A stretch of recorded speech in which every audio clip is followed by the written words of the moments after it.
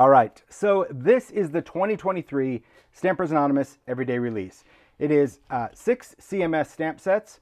We'll talk about the stencils, everything from regular layering stencils, minis, elements, and then there is an Etcetera SKU, and I'll talk the whole thing even about Etcetera and try to answer your questions. So the great thing, of course, about stamps of Stampers Anonymous, it is deeply etched rubber, so important for a lot of different stamping techniques, and to me, that is really where I thrive. I love red rubber stamps. We do several of the sets in clear stamps for the chain store, for Joann's, but they're like usually a slightly smaller scale. None of these new ones are going to be in Joann's at this time. They don't normally show up until like after a release, if you will, just because how the time works. So these are only available in red rubber right now, all of these images, and I just want to take you through. I will say that this is my set that I've been working with. So my sets are, let me just, I need to ask, Mario, do you know where can you grab those stamp sets that are right at the end? I just want to talk about the weeding thing real quick. So while he's doing that, let me just preface this whole intro to Stampers Anonymous in the fact that, and I say this every time, when it comes to design, I don't draw, I don't know how to draw. I mean, I understand how to draw, but I'm not very good at it. So I license my work. Much of it is licensed from people that actually can draw. Some of them are licensed from people that sell vintage imagery. And some stuff, of course, is scanned in from our own personal collection of vintage imagery. So it's a little mix of everything. But sometimes people say, you know, you need this kind of stamp and this kind of stamp. And while I appreciate the suggestions, never really short of ideas. And I kind of am inspired by art that I see and curate a set around it. So much of this art you might see sometimes even in different formats, but that's because that artist that draws is in the business of licensing their work to all types of different, I would say, industries, everything from stamps to card making to all sorts of things. So just I want to preface that. This first set, this is one of my favorites. This is called Tiny Prints, and really what this one is, this is inspired by actual vintage ephemera. We scan these. This is something that kind of Paula really pushed me for in the world of ideology. We have many papers that have these tiny little prints. These are often found in the inside covers of vintage books, and they're just beautiful little patterns, and they make great backgrounds, great texture because they're very small. So these are vintage. These were scanned in and created these two big background stamps. And you'll see what you can do with background stamps. It's a lot of kind of cool fill in the blank. This next one of my favorites, this one is called Floral Trims. And what's really cool about this, and I think I'm just going to put maybe one set in at a time to not confuse things. The great thing about Floral Trims, believe it or not, is that it's this really large stamp that has so many possibilities. And I think sometimes people look at this and go, oh, it's a flower stamp. I already have one. First, let's talk about the scale of this stamp. These stamps are designed in a much larger scale. They measure about 6 inches end to end. And really what the design is for, and I just kind of did these quick little stamp things just to show you a reference of these floral trims, because sometimes you don't get it. You look and you're like, oh, it's just flowers. But here's the cool thing about the versatility of this. So we'll start with this one top design. First of all, if you do an A2 card, or again up to 6 inches, you can stamp it straight across that card, and you can have this design run any which way you want, meaning the design could face down, it could face up, it can also be a vertical card, and it just makes a really great midline design. The other cool thing is that you can stamp part of it coming into an edge. So this could be something coming down from the top of a card, or it can come in on the side of a card just by using part of it. Because it's such a free-flowing image, it really bleeds off to the end very well. This is the other part. This is like where the leaves are. So to me, you get two completely different looks from the same stamp just by stamping off the other edge. Does that make sense? So this, again, could be the top. It could even be the bottom. So when you look at a stamp like this, often we see it as the whole image. I always see it as parts and pieces. And that's why it's important to me to have very interesting elements. The fact that this is really the exact same stamp, it's just treating your eye to crop it out correctly, and you can have some great variety of those trims. You can also take that and you can just use parts and pieces. So if you like to create cards that are vertical, it doesn't mean that because it's a long stamp you always have to create this horizontal card. You can stamp at the top and bottom, and same thing. by just choosing the parts that you want, this is really the same midsection. You can see here's that large flower and there's that leaf that dipped in. But my favorite thing about these that I think a lot of people don't realize is they were designed to go onto a corner edge. And what's really wild about this is that when you take a stamp, I'll just kind of mimic this one just so you can see on an A2, this stamp is larger than an A2. But if you take it and you turn it to where the edge of the stamp touches this paper and the edge of the stamp touches this, you'll create that perfect fade without it looking like it's just been chopped off. So you can, again, treat this any direction on your card. It doesn't have to be in the top, it could be in the bottom, but now it gives you a completely different aesthetic to this image. Instead of this image looking like a stripe, you're actually creating this cluster of florals just, again, by turning that image. So the image is off the edge here and off the edge here. So you just kind of find that sweet spot, and you can bring this back as far as you want, depending on how much landing space you want for the stamps. But it's really cool to see that one design, one of these two, can achieve all these different looks. And the same goes for the second stamp in here, right? Different type of flower, a little bit more open. Great for coloring, great for backgrounds, and you'll see how the makers did so many cool things. But again, it can go straight across that card. It can go horizontal or vertical. Has a bit of a tropical vibe to me as well. That's what it looks like if you just come in from the top or one edge. This is if you do the other side. So you can see on this particular stamp, one has more leaves, one is more floral heavy. So again, depending on how you want to treat that. There it is if you do top and bottom. So you get just different sections. And I love that because you can even isolate just one flower. And you wouldn't think you can do that on a large stamp like this, but it's just about perspective. It's always about perspective. And then you can see just those two corners, completely different looks. Just depends on how much of the image you want to bring in or not. Obviously, this is more open with the leaves and a little bit more compact on the other side with the smaller leaves. So I just wanted to share that because sometimes if you only see an image online and you're like, oh, okay, you know, that's just a big border. That's really why I called it floral trims. Even though you're like, gosh, that's a huge trim. It's just because it's about trimming off the design, not necessarily fringe or a border, but it's about how you trim that design and where you feature that particular part of the image. It creates a whole new card, a whole new design. All right, moving on. I'm going to put these over here. See, I'm already running out of room. This one is a great one. I'll get set up here. This one is Bold Botanicals. I love this because it has a lot of solid space. And what's cool about this is that you can easily do great coloring features by stamping this in black. You get a nice outline edge. The border of this is all faded, so you can see that it doesn't stamp just a straight line. It actually creates that tapered, feathered look. So great for colored pencils, watercolor, all types of different coloring mediums. You can do this with alcohol ink, distress, you name it. Beautiful design. And where do you see the makes? I love the makes for Stampers Anonymous because the variety of style from the same stamp set always blows my mind.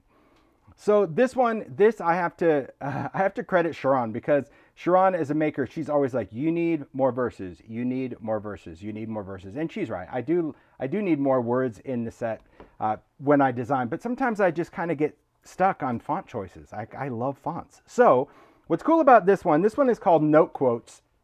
And what it is a bunch of tiny little handwritten quotes. Great, cool font that just has a nice, I'll say almost like a brush stroke to it. It's really whimsical, if you will. But then it's got these other designs, a couple of solids, little splattery circle and square, and then these little splattery frames. What's great about note quotes, and you'll see in the makes, they can be used for a lot of different things, but just the basic, I'll just kind of share the basic premise of the set. All of these quotes, and there's a lot of everyday stuff, you know, hello there, thanks, friends, you know, just some good things. You are my happy, focus on the good. And I did throw in a little bit of seasonal because I thought I wanted to pack everything in this one set. So there are a couple of, like for Valentine's Day, you know, you and me, love you in my heart. There's an Easter one, 4th of July, there's some winter, there's some Christmas, a couple of Halloween.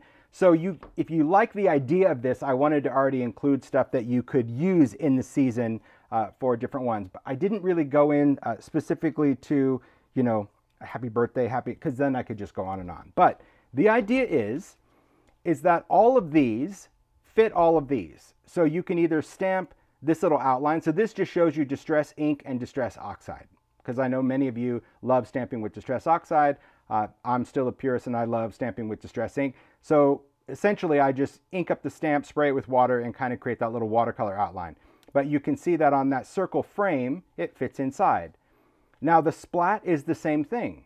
So you can just ink it with oxide to get that nice, really nice blended background, or a little bit of Distress ink and some water and create a watercolor splat. And the splats are already part of the image, so you don't have to, you know, try to splash it out or create anything. It already creates that kind of cool little messy vibe. Same thing with the square. So there we go, ink and oxide, and then the same idea. And the nice thing about that square, it is square-ish, so you can use it either horizontal or vertical depending on the stamp that you choose, because some of these you can see how they stacked up, like You Got This.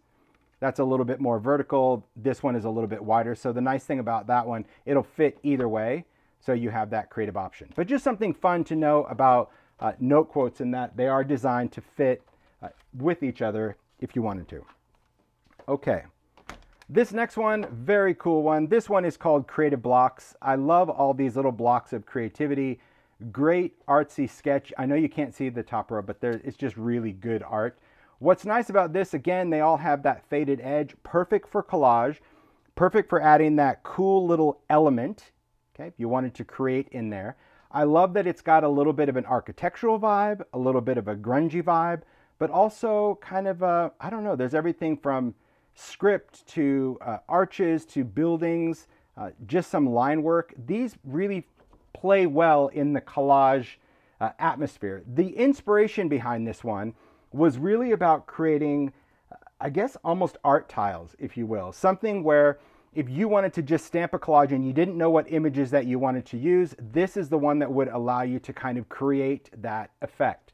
The thing about this that was also really important to me is that you can just stamp them as you will. When you get them, and this is what I wanted to talk about on, I think I'll talk about it on these 3 sets. We talk about weeded and unweeded all the time, but I always want to include it in every Stampers Anonymous live, so you know what the reference is. Weeded is where Stampers Anonymous goes in and removes the outer rubber. So when I design a set, it is designed as a set. This is my real estate of rubber that I get to work with when I'm designing stamps. So I can fill it with as many images as I can, as long as there are specific spaces in between for die cutting and all of that. If I include a lot of images, I say to stampers that they don't need to weed it, because someone has to physically go in and remove this excess rubber. So like on a stamp like this is done on a big rubber piece like this, but then they go in and remove this excess for many reasons. One, it really helps with weight, shipping, all of those things. But if it's just 2 images, it's somebody that can hold that, rip this off, because these are already die cut. These are die cut as well, but for someone to go in and peel this off, it's just going to take time because they have to hold every single image, and that of course increases labor costs. So they are all die cut, they're perfect, so you can easily weed it or not. Some people choose to put it in. They're not really designed to stamp as a background, although I know some people don't even take it out of the set and stamp it as a background, but you'll see that like the margins in here are really skinny. So don't expect to be able to pull it out and pop it back in, because you may rip that edge when you weed it, and that's because it wasn't designed to peel off and pop back in. I don't do that. So all of mine, see, when I get mine, I weed them. It's the first thing I do because I just like that. But you do you, okay? So the thing about creative blocks is that you could treat it as a background, like I mentioned, or you can create great art tiles. Now, art tiles, for me, make really quick cards, and you'll see a couple of cards I did from this template piece coming up. But essentially what I like to do is create a background, just an inky background on whatever kind of paper you want. This is the back side of watercolor paper, the smooth side, so I did all my distress inks. Then I just take these blocks and just stamp them in the nice areas, meaning the areas of color that I like. So I'm not trying to line anything up. You can see it's incredibly wonky, because I choose the color area. I like that better, that I get to stamp over the color area. Then these are sized to just shy of 1.5 inches.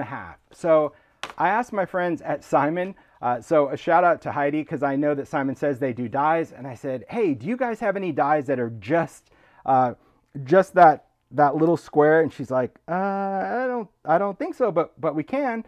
I'm like, I just want this one size. So this is not part of the Tim Holtz line. This is from Simon Says Stamp. But you can buy just a bulk pack of that size die, that size square. So I have 2 bulk packs because I wanted 10. You could also get an individual. But the great thing about these squares is that it allows me to stamp my image and then place these squares over that image, die cut them, and then you have all of these tiles. And it has that perfect little inked edge, which is what I love about creating these art tiles. So these could be used on a card, these could be used part of a collage, or you could just do this on cardstock first, and then you can go in and do pencils or markers or any of that. Because most of the time when you have a specific size, because I know we all have nested dies, but you're only going to have like one of that size. And I've done tiles with Sizzix where you do get multiples. I just didn't have any that was that exact size. So I was really happy that she had those and she offers those, because to me it's important. The other thing to note about this particular size, if you are in the world of ideology and you've seen all of the collage tiles that we've done or the panels that we do, it's the same size. It is that size square that fits that 9x9 panel. So that's another great thing about the die. That's why I like multiples, because I can do them all in one pass. So it's very cool if you're into creating art tiles. All right. So that one is creative blocks. Moving on. All right. This next one, who knew that this one was going to cause the biggest stir? And not in a great way, in a funny way, I guess. This one is the Inspector. Love him. He's great. I knew the professor needed a friend, and when I saw this art, I really loved just the detail work of this. I love the goggles. I love the hat. I love the mustache. It's just really cool. And I wanted to pair it with a lot of cool elements.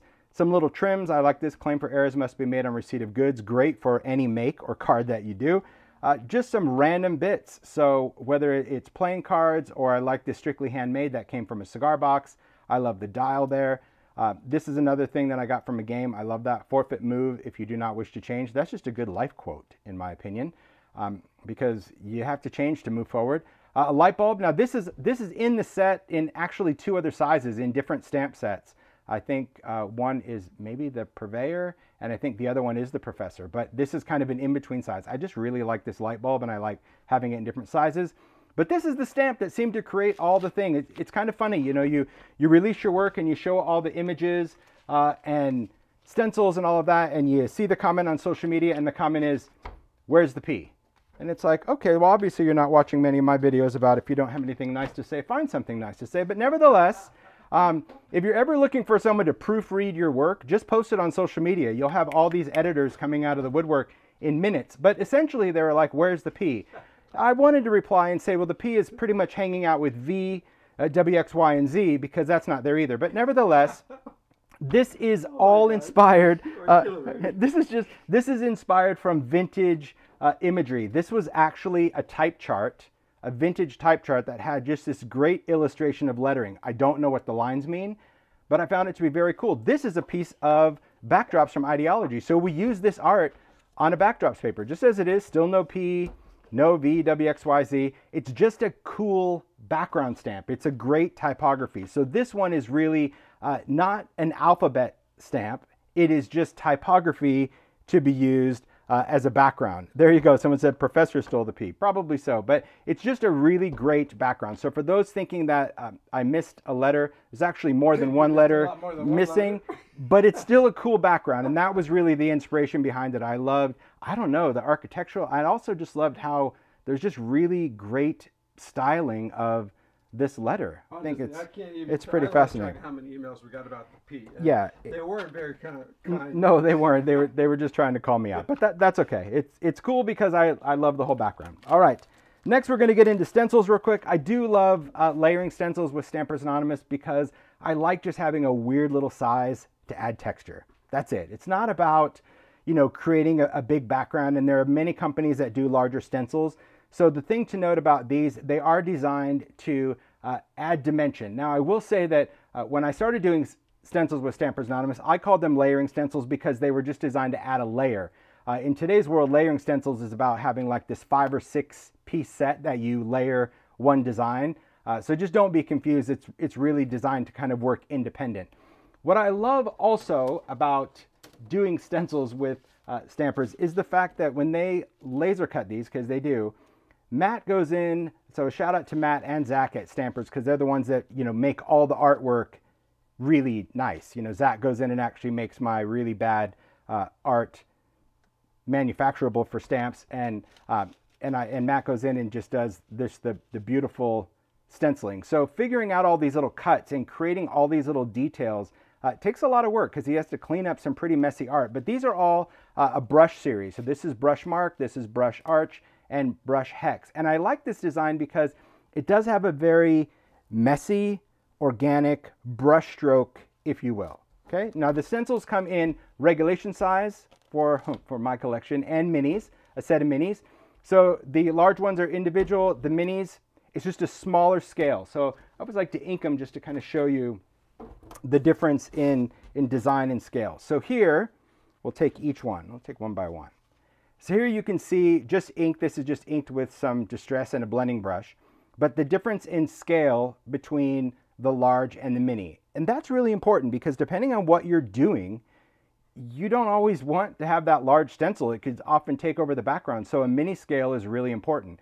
This is where I think that brushstroke really comes in. Often you don't see it when you look at it as on a stencil, because you're like, oh, I have a hexagon. But when you see the inking part, what's left, the leftovers, that's where you get all of that cool design, because to me it has much more of an organic vibe. I love how these stencils turned out.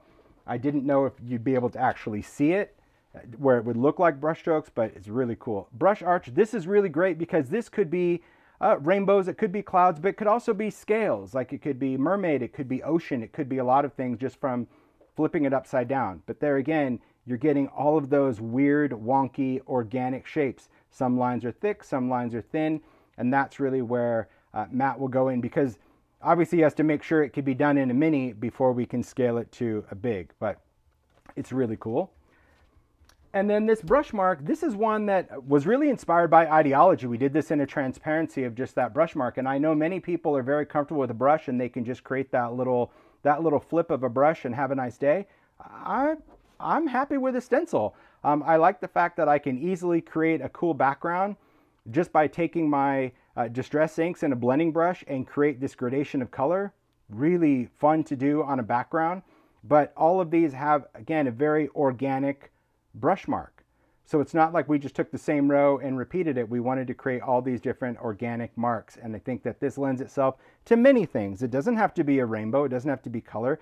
It can still be used as a resist. It could be used with texture paste. And you'll see how these stencils are used from the makers throughout the live. But really cool. I just wanted to show you that, because sometimes, again, on the packaging, you're like, eh. But when you see it, maybe that changes your mind. Maybe not. Then we have Elements. And so Elements was a collection of mini stencils. So Elements are actually smaller than a mini. So there's your size scale for reference. We've got the regular layering, the mini, and then Elements. These are tiny little tags. It's a great value though, because in each pack you get 12 stencils. These retail for about $15.99. So it's a great deal.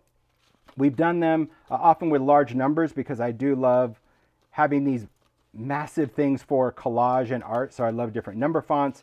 During the holidays, we did some words that you can put on things, and I just wanted to add to it. Of course, I'd like to add more words and a lot of other things, but you know, I don't want to overwhelm the people at Stampers Anonymous. So this time I was actually inspired by this die set. This is one, these abstract elements that I did with Sizzix, and I love this look. And actually Jeanette, one of the makers, she's like, oh, I wish you would do a big die set, and I love these pieces. And although it wouldn't be cost effective to do these as a die set big, because it would just cost way too much, I definitely agreed that there could be a way that we could increase the size of some of these elements. So this one, this everyday art of element stencils, has a whole variety of stuff. It's not everything. I did use some pieces from this, but then I also created some entirely new pieces. But here you can see like the dots, that's done from there. You'll see this, I think one of the leaves. But then there's some other things, like we included hearts and this kind of big explosion, if you will. What's nice about these, I'll just take you through and show you these inked really quick, but when you see the makes with this, I think it's going to blow your mind. It did mine. So here you can see there's some hearts, and I just kind of did just different colors just so you can see the different ones. So these are all on each stencil. So for example, on this one, it's all 3 pieces. Is it designed to be used like this? No, you would just mask off whatever you want to use, whether it's with a piece of paper or a Post-it or your hand, and you ink that element. But I wanted to include various elements on each of those element stencils. So this is just an arc, but there again, it could be a rainbow, it could be upside down, it could be a cloud, some cool stars. I love these pieces, kind of some leaf shapes, some cutouts. There's a large leaf shape, just a couple of little dashes. That could be good because you can create a great hash mark with that. I like these little scallops, this tiny little trim that was from the set, and then these larger pieces. This one, kind of a bang, kind of retro stars as well. Some squares and some little notches, some little cutouts, a flower. So yes, you can layer this on top of this, but these pieces could be used completely independent of each other. And then just some wonky square / rectangles or cubes, and then just some wonky circles. And wonky because they're not perfect. And I think that that's really great. But when you look at, you know, all of the designs, let's get set up here. I feel like I'm working in a hot mess, but you can see all the designs as we go through it. There's really a variety of shapes in one pack. That to me is, I think, what's very cool about having a set like this, is because you might just find something that you can use on a card or on a junk journal or any of those things. And yeah, I saw a comment, these would be great for swatches. You're absolutely right, it would be great for swatches. So that is the element set, and it's just everyday art because it's really art you can use, well, every day, whether you're needing a circle or a square or just wonky pieces. So cool stencil set. All right. And then we have Etcetera. Now, I'm going to talk more about this particular SKU later in the live. I just want to get into the makes first, but I'll come back to this. So we do have these new facades, and I want to tell you all about it, but I want to make sure I've got everything set up to do so. So I'm going to set this aside for now, but I will bring it back in later in the live. For now, we got to get on to the makes. We do. All right. How do we do, Mario? So far, so good? Good. Okay. I know I kind of blasted through that, but that's what I needed to do. Thanks. I'll hand you that. We have a lot of inspiration ahead, which is, and it's good. I mean, I think that's always what's super interesting when you see what people are doing with the designs and the art. It's incredibly fascinating to me. All right, I'm going to bring these in. What else do you need? I got it. I want to have the stamps close by because I like to talk about that. Okay. So a shout out to all the makers. If you're new to the lives, the makers, there is a maker page on timholtz.com, so you can find out all the makers. You can follow their blogs. You can check them out on Instagram. That's where they post most of their work. Some have YouTube channels. Many of them do tutorials on the makes that they do for live. Not all of them, but a lot of them do that. So it is important that you follow them because that's where you're going to get the latest and greatest of the inspiration. Okay. So I'm going to see if I can, there we go. Just zoom in a little bit. So first up, we're just going to talk about some backgrounds. And I tried to, as I was sorting these last night, I just tried to sort them kind of what I saw firsthand. So many of these cards use other stamp sets, but it's like if I could identify it, and that's the most important thing for me for live, if I see it, I'm like, okay, that's where I'm going to pair it with. So this was just some really good examples of using tiny prints and in different ways. And I think that's always the important thing. So Keisha created these cards, and I love seeing how these background stamps could be used in different ways. Doing an inked background and then stamping this one, because on these tiny prints, one has more solid area. So that's going to be all that black that was stamped down. I also love that it's paired with that bold text stamp. You could accent it with a little Sizzix die cut.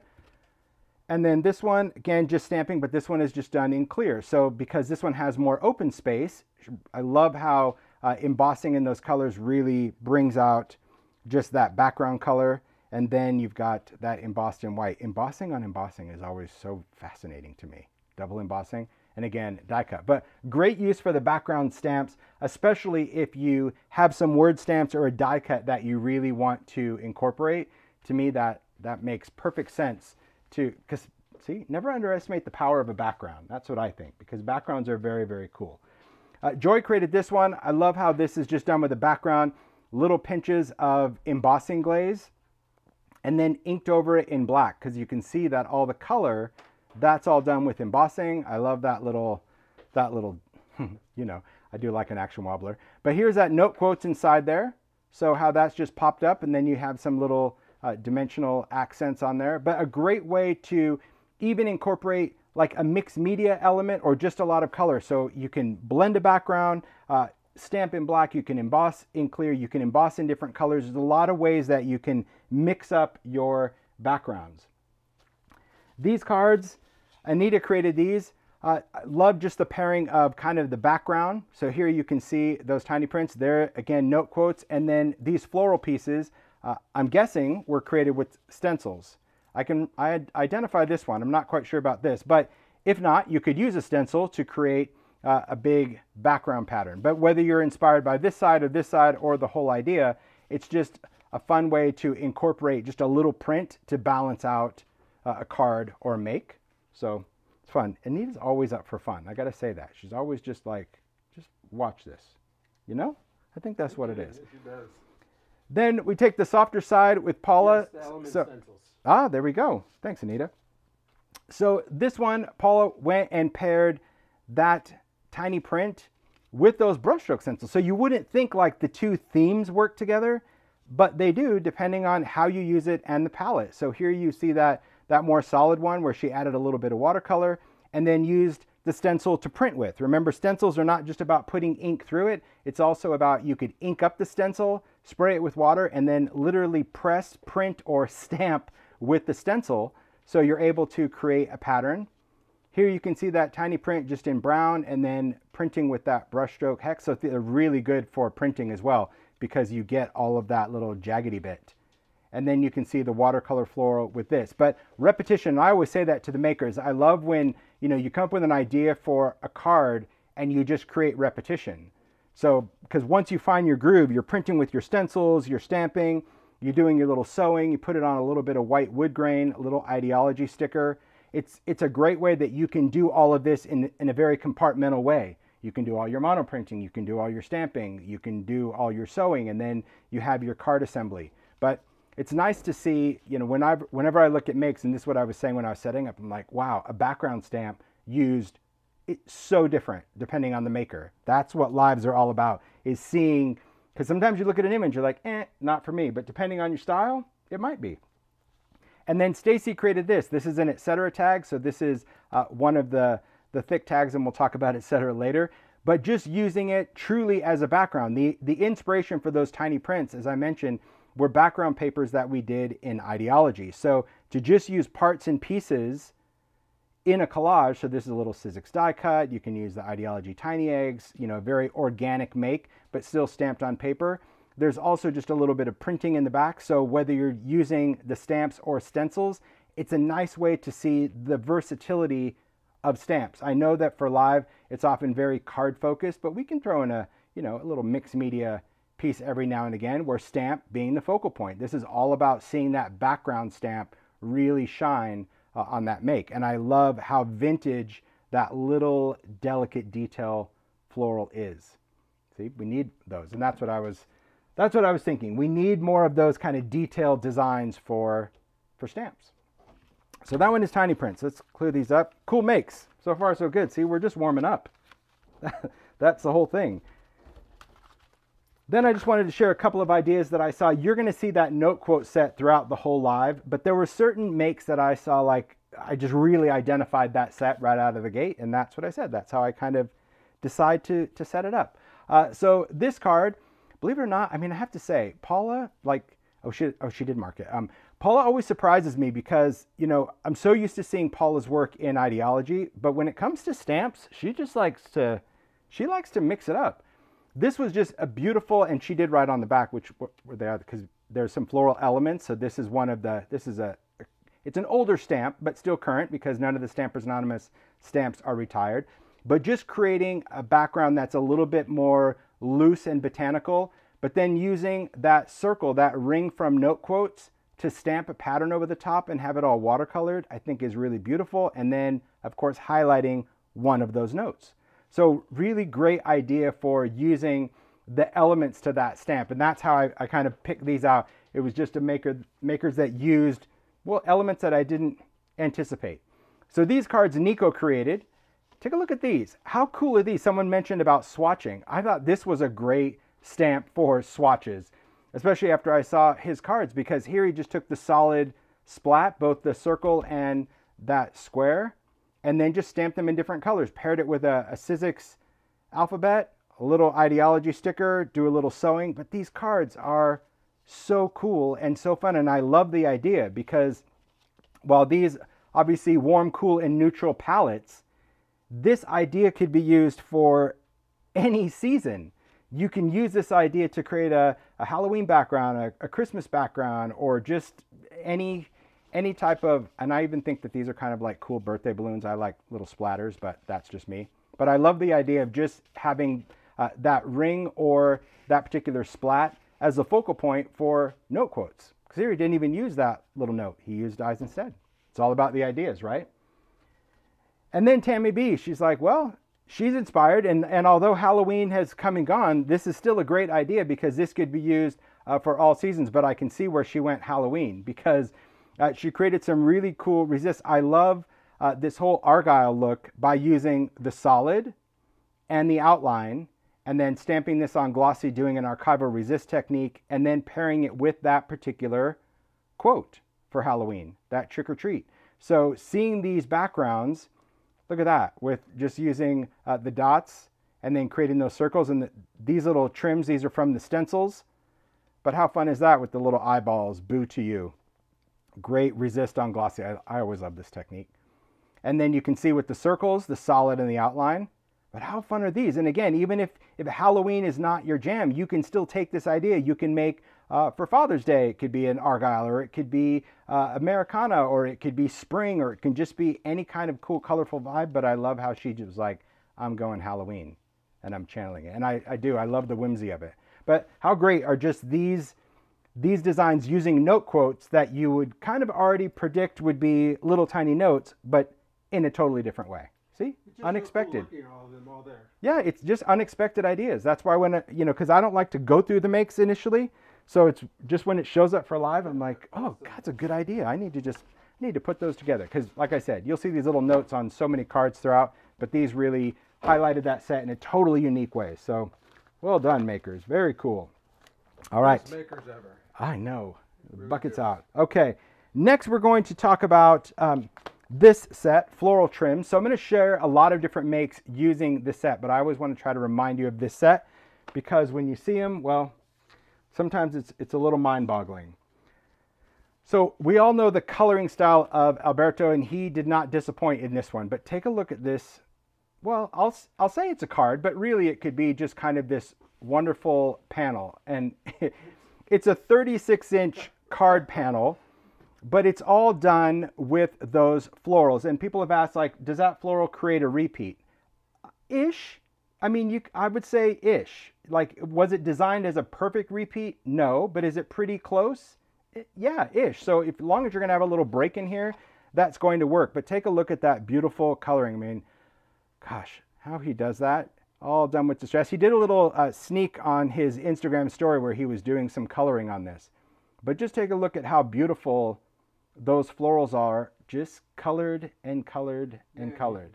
No kidding. So good. The depth of that is pure magic. And the fact that he, obviously created this whole little panel piece. It's like each one is just art. If I did that, this would turn into like, I don't know, I'd probably try to get 20 cards out of that and say, look what I did. I made 20 cards. But yeah, absolutely stunning coloring. And I love the little sparkles he adds. That little white touch with a pen, that's magical, isn't it? Glorious, glorious coloring. So when Great job. telling me, I Yeah. had to ask him what's in the shipment. Yes. And he talks in centimeters and so I have to Google that to see what it is. Yes. And it comes out to 36 inches, and I'm like, is that right? Yeah. 36 How is that going to inches? fit Yeah. in a box? But yeah, it folds up. Great card, Alberto. I love it. Very cool. Then we have a little series of watercolor cards. So Stacy created these. It's always interesting, and I'm gonna hold this off to the side because I like to keep everything in camera near the end. Stacy created these. I love the loose watercolor vibe of this. And again, taking those trims, remember you don't have to use the whole part of that stamp.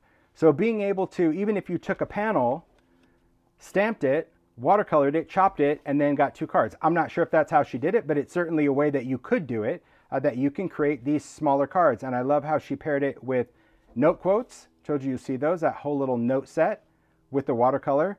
I love the stitching over mummy cloth with all those threads, little button.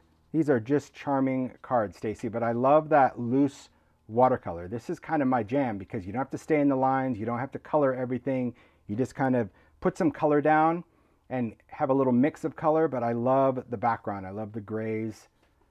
It's just really cool. And just that messy stitching also is really cool. Yeah, maybe that is a continuation now that I look at it. It might be. Oh, look at that. I just solved the mystery. There you have it. Look at that. It is colored and then cut into 2 cards. Wow. Brilliant. Very, very cool idea, Stacy. I love those cards. Love the styling of that because everyone's coloring is just different and uniquely them. Paula created this one. I love how beautiful these trims fill a background. So you could take that and stamp it twice and now you have a large background with a trim stamp. So it's really important to remember about how you utilize the stamps. Then she took that oval die cut, did that little embossing with the tiny prints, a little heart, and that's just stenciled and then just cut out. So that's using the element stencil, but then just kind of freehand cut, but it gives you an idea of where to go. And then a little ideology sticker, but such a beautiful card, P. I love the stitching. I love the addition of colored cardstock. I love it when makers really embellish their cards as well and add some interest and elements to it because you can see how you can combine these pieces that as an individual set you may not think work, but they do. They come together beautifully. So Cassie created this. I love a little grunge style. So here you can see that was used on the edge as that trim, but then stamped again and then just fussy cut because these are kind of loose scribbly sketches, kind of a fun thing to sketch and then layer those on the top so it has a bit of dimension. I love seeing that note quote. So you'll see that it really pairs well with a lot of the designs and then just some crackle paste through that brush mark. So this is what I was talking about, that particular stencil. Even if you're not doing color, even if you're not doing rainbow, the idea of those brush marks is that when you put a medium through it, it looks like you just kind of went in and painted, whether that's with your finger or with a brush, to get those pieces organic instead of just dots. So just doing that crackle paste, it's a great card. Love it, Cassie. Very cool. Then we've got an entire series, of course. Kath never disappoints, does she? She always I love you, Kath. Does so many cards in a design when she makes. So here's an entire series. And that's the important thing to remember when you're making. Sometimes we get caught up in the make of it all where it's like, I've got to sit down and make a card. And if that's really your creative process, you do you. But if you get overwhelmed as far as the whole construction of a card, sometimes it's really good to just sit down, stamp, play, color, do several of the same thing, then cut it out and assemble cards. So I love how these cards are so similar but so distinctly different. So you can see here she used that entire trim all the way across, but I love how these are colored, but then she went in and stamped it again on vellum and just embossed in white. Isn't that cool? And then just tore that vellum right there. So you can still see the coloring underneath the vellum, but that part is embossed in white. This is just stamped and then there's just some little dimensional pen on there. But I love how that just goes all the way across. And then it's paired with the tiny prints. So it's a great scale that you can mimic the color and still have that beautiful floral vibe on that card. And then it's that kind of same idea, but instead of being overwhelmed by the whole thing, remember how I mentioned about taking that stamp and just turning it at different angles, and you can get completely different looking cards by what part of the image that you choose to isolate. And then you can go in and do your coloring, do your background stamping with that tiny prints, because you wouldn't think, oh, I can mix those florals, but you can because of the scale and the fact that we've got some open and solid. Solid's going to give you more color. Open is going to give you more line work, but really beautiful. And I like how she mimicked that whole little splatter aspect of note quotes just by adding some other little splatters to the background. So and great she cards. sent a whole other bag of cards, note for, yeah. Cards for Ted. And there's like a dozen more cards out there. Seriously? Yeah. Oh my gosh. Yeah. Yeah. Because these cards go to Stampers Anonymous and they take them to their shows. When they go all over doing shows, you can often see these makes in the booth, which is really great. So this card, Kubert created this. Look at that watercolor. I love the embossing I love that watercolor. So this is just done with a little bit of mica stain, so you can see the shimmering. Talked about this in a demo where you can take those mica stains and use them for watercolor, so you can mix and match with your inks, but it just gives a nice little sheen or a shine. I love the look of this, a little decal edge. Taking the decal trimmer, cutting that, gives it a really nice handmade. And I love how many people paired with with ideology stickers. I did as well, so I get it. They work really well for cards in addition to the note quotes. So beautiful coloring. Jen created this card, so this is kind of a no-line watercolor, if you will, by doing some watercolor work with that. Gives it a totally different look, doesn't it? Same stamp, but by doing no-line coloring is really beautiful, because it looks, to me, it definitely looks more illustrative by just doing your own drawing that way. But I love how the coloring just really pops on this background. And then there again, you can see those brush strokes. So having that stencil, doing ink, splashing with water, dipping that off, you can create a very organic watercolor pattern. That's what this is about. This is really about the makers understanding these designs and totally rocking it for, oh my gosh, every time, right? For live, so cool. So Kathy created these, and there's a whole variety when it comes. Oh well, look at the camera. See, look at it, when I bring it close, it turns my skin purple because of all that beautiful warm yellow. I love the colors of this because, again, if you're channeling like a certain palette, so maybe you wanted to do something that's more vintage or more bright or pink or any kind of element, you can take a floral stamp and you can give it that taste, if you will. So whether you're really wanting the warm of spring or even the vibes of fall, I love how these florals are colored very similar, but they look completely different to me because of the backgrounds that they're paired with. So you can see up here now, I can hold it closer. I just love that intense, vivid coloring. This is something that I love, but I appreciate how much coloring goes into these cards. So Kathy, beautiful. I on the other hand can't do that. Susie created this little tag book. So this tag book, there are elements to this floral. I went through, so there's some stencils here. It's a number 8 tag, but here you can see how this particular stamp set could be stamped and then fussy cut, so that's stamped and embossed, and then just used as a little embellishment. So using parts of a flower, or in this case, just parts of a leaf that can go in. This is a stencil with embossing. You can see another flower there with the leaf just kind of cut in there and just kind of cut around, really. And just creates a cool accent to a junk journal. So you can even use a stamp set, even though it's really big, you can also use it for just elements that you wanted to add to a piece. As much as I really could, I love this, this is just not me, but I still like flowers. And people often say to me, like, why are you designing flowers? Well, first of all, I like to just design whatever I see. But sometimes a design could really surprise you. So this is a card I did using the floral trims in my way, in brown, in grunge, in distress. I love this look of kind of the faded design that runs vertical on this card. I paired it with a little sentiment strip, little 3D folder, and some mummy cloth. But I like how just that trim is a little highlighted from the background. And if we have time at the end, I'll demo how this is done. This is super easy.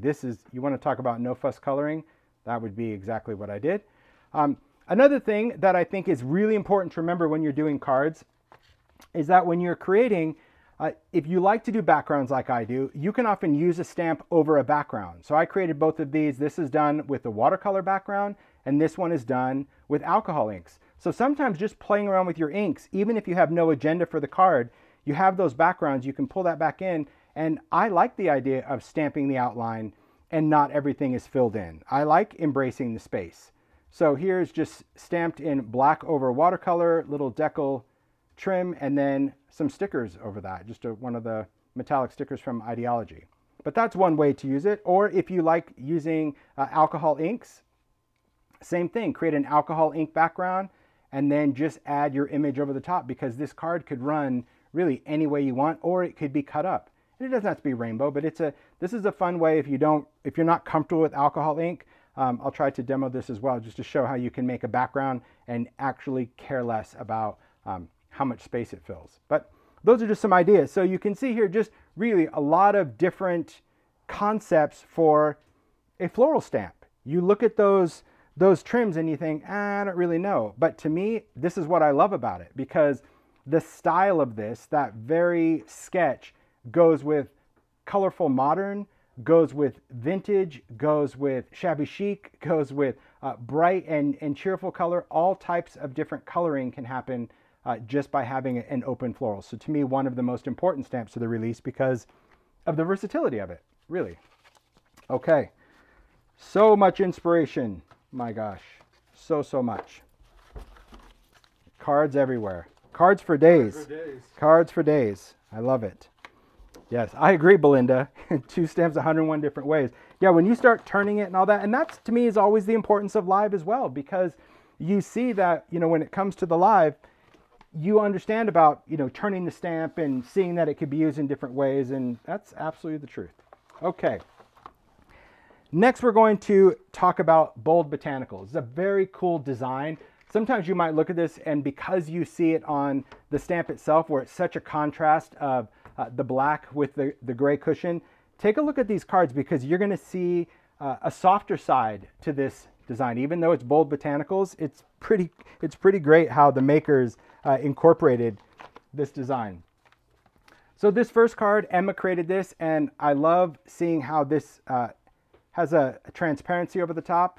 This could be, I don't know if it's a transparency or if it's the Duralar, but I love that it's got that shine over the top, some color in the back, and I love how she used that as a background stamp because it's a background stamp. But that's what's great about that typography is it has such a cool aesthetic to it that it works for a perfect background.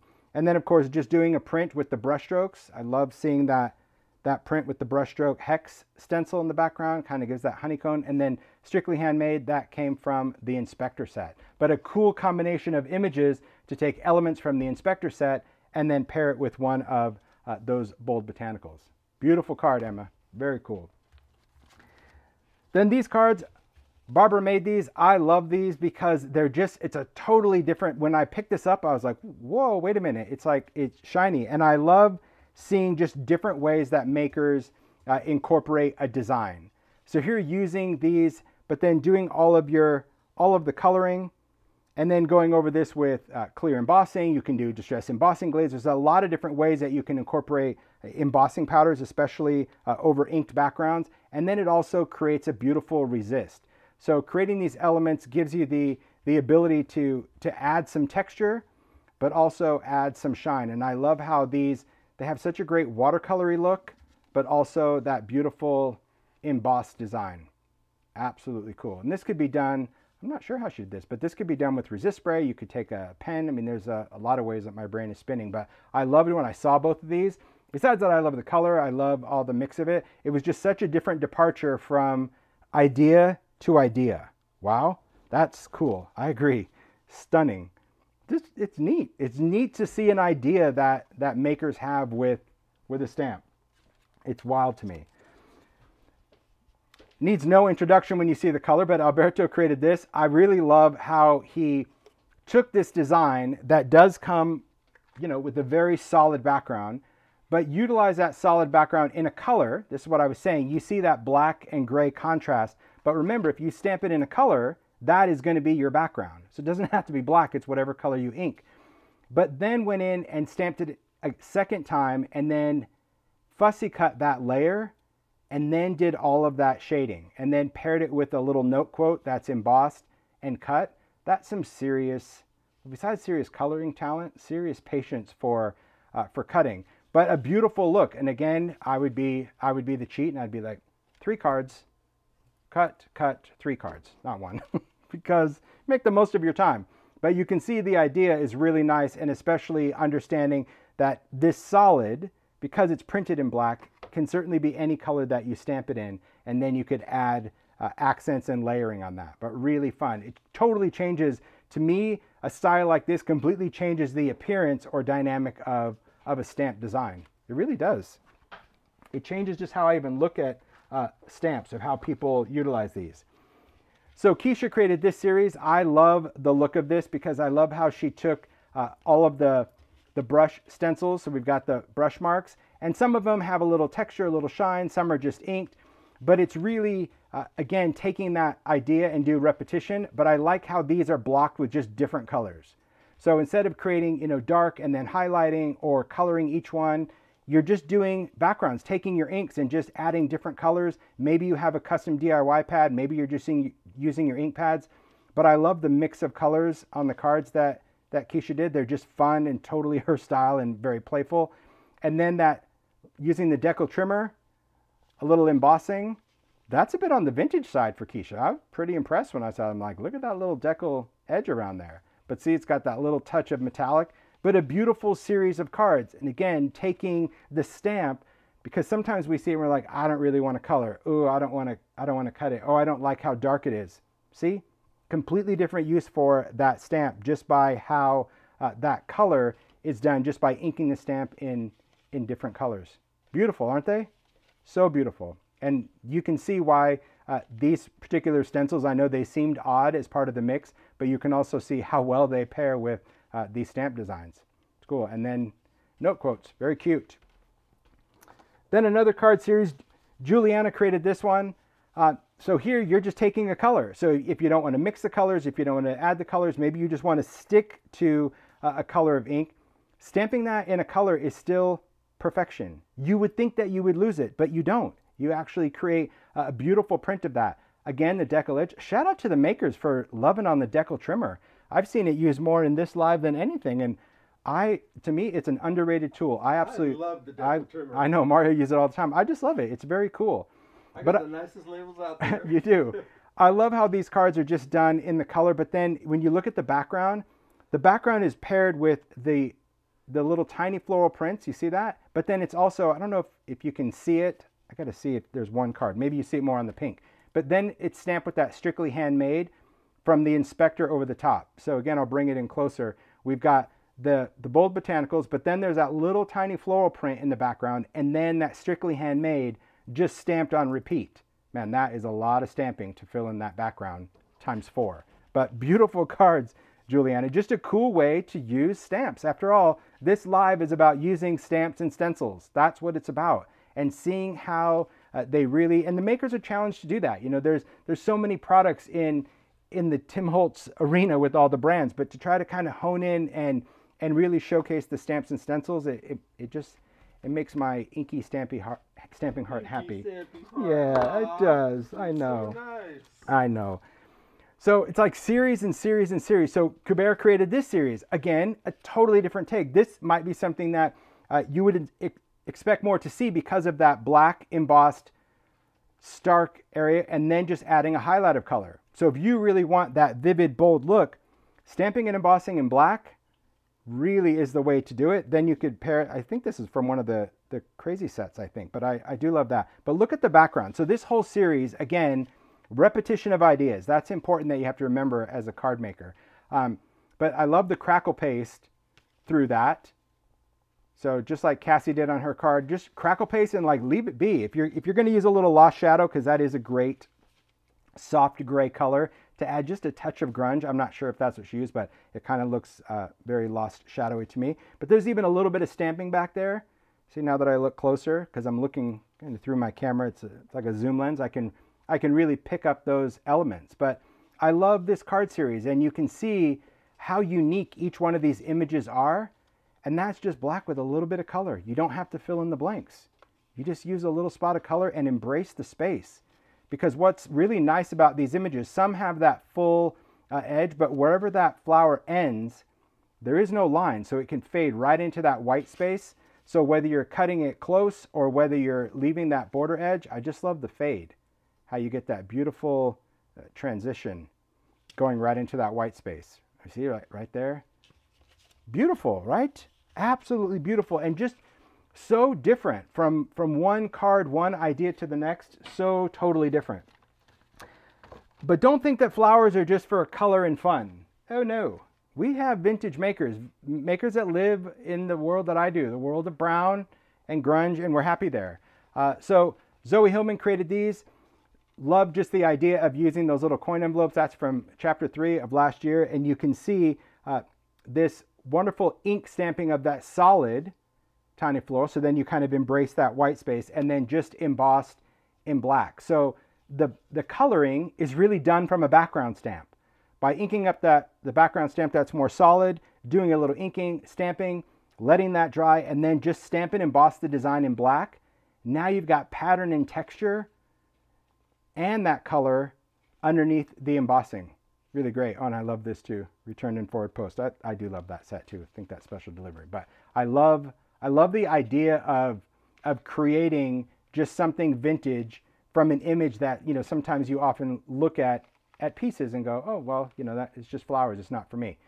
Nope. Never underestimate the power of a design. Then we can even go grungier if that's possible, because Vicky creates cards to the nth degree of the world of grunge. So these are these incredible metallic oxidized patinaed cards. So the paper has so much, I don't know, it looks like it's stamped on metal, but it is paper. But she clearly got great use of the texture hammer as well. But I love the backgrounds, using a little bit of that stenciling, so that's where you're getting the dots. Some embossing, a little steel wool over it to dull down some of the shine. But take a look at these.